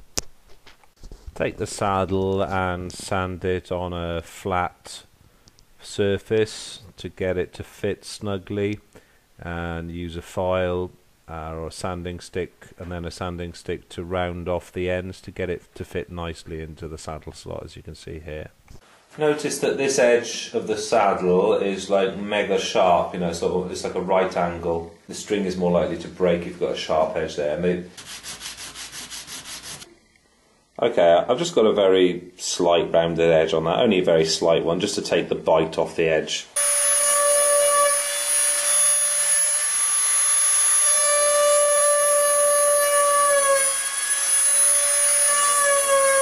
Okay, so it's time to get the guitar strung up. I personally like Elixir strings. They've got like a very thin coating on. They've got a lovely tone as far as I'm concerned, and they last sort of 3 times longer than normal strings. Mind you, they are sort of 3 times the price, but you know, c'est la vie. Alright, so what I do with the strings, I bring it round and then I'd wrap it round that way a couple of times. It just saves a lot of winding, you know. Look down and eyeball where you think you've got the string parallel. Get it until you think, yeah, the string looks to be a parallel line with this. Okay, so you can see on the nut, got a slot marked here. So I'll obviously cut to the centre of that line, and a slot marked here. I got this, which is like for filing nut slots. It's not actually designed for that. Apparently, it's designed for cleaning nozzles on welders. You know, it's got like rounded files of varying widths. So what you need to do is to select a file that's slightly wider than that string. You know, you've got to keep the file going down the same angle as the headstock. You know. Okay, so we've got our strings on very loosely. Have a fiddle with these strings and get them lying in the right places, and then I'll draw either side with a pencil. I'm holding it down like that, right? More or less, roughly, they're in the right place. We'll start off some provisional slots. After a not inconsiderable amount of faffing around and using the calipers to get an equal space between, I've got there. Okay, so I'm now where I'm at in terms of nut action. Alright, that's the first thing you want to get in, get the nut slots in the right position and the nut action. Let's look at the nut action first. I hold down on the 3rd fret, and look at that, it's the tiniest amount, it barely moves at all. You're talking, you know, like a human hair, perhaps, even less. No string buzz. You get as close as you can without string buzz. Same on the B string. Handy hint, if you cut the nut slot too deep, which is very easily done, then all you need to do is to get some baking soda powder, or baking powder, that white powder you can buy it in the supermarket for next to nothing. Fill the slot with the powder and then just drop a couple of tiny drops of super glue onto it, and let it wick into the powder, and then leave that overnight, and you can that'll dry rock hard and you can recut the slot then. 600 grit. Keep it slanted downward, you know, just give that slot up. But you're not trying to make it any deeper or wider, just you're trying to polish it basically so the string travels nice and smoothly through it.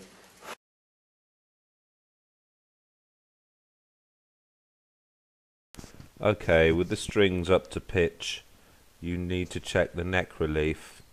You do this by putting a capo on the 1st fret with the guitar laying flat, and then use your finger to hold the string on the 6th string down on the 15th fret, and then, as you can see in the picture, use a feeler gauge to check the gap between the top of the 7th fret and the underneath of the string.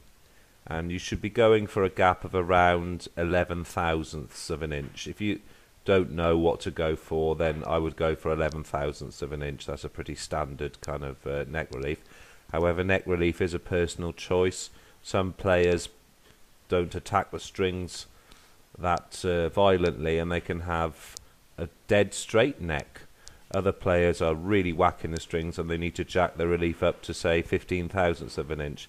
But if you go for 11, 12 thousandths of an inch at the 7th fret, like I say, whilst the capo is on the 1st fret and you're holding at the 15th, and a similar gap on the other side, and adjust the truss rod accordingly to get that kind of relief. You know, the strings may put too much relief into the neck, so you need to tighten the truss rod up a little bit then to counteract that.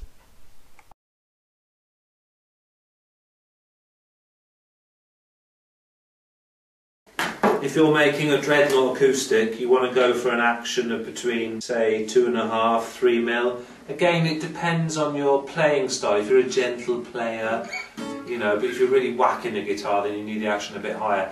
That's a personal preference, you know, you've got to decide what you want for yourself, you know, just experiment. I'd go for, like, say, so a hair over 2.5 on the bass side and a hair over 2 on the 2 mil on the treble side.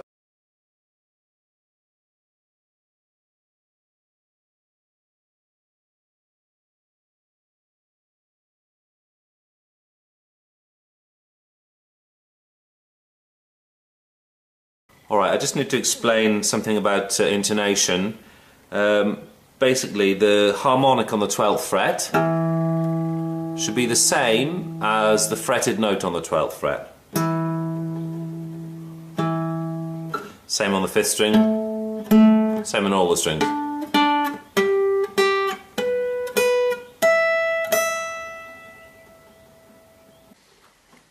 Okay, so we've used the tuner to identify that the 6th string is a little bit sharp, I remember. All the other strings are a tiny bit flat, apart from the B string, which is a tiny bit sharp. So what needs to be done? Well, I'm just going to take it string by string. I'll leave the other strings at the right tension. We'll start off on the E. Basically, the string is sharp and you need to increase the distance, the breaking point of the string, where it breaks on, not literally where it breaks, but the point on the saddle where it comes off needs to go further away from the nut. So when that note is fretted, it's slightly flatter. To make the breaking point further this way, go this way, you need to remove some bone from this side of the saddle. Okay, so that is the saddle adjusted. You can see where I've made the various changes. Let's see what it sounds like.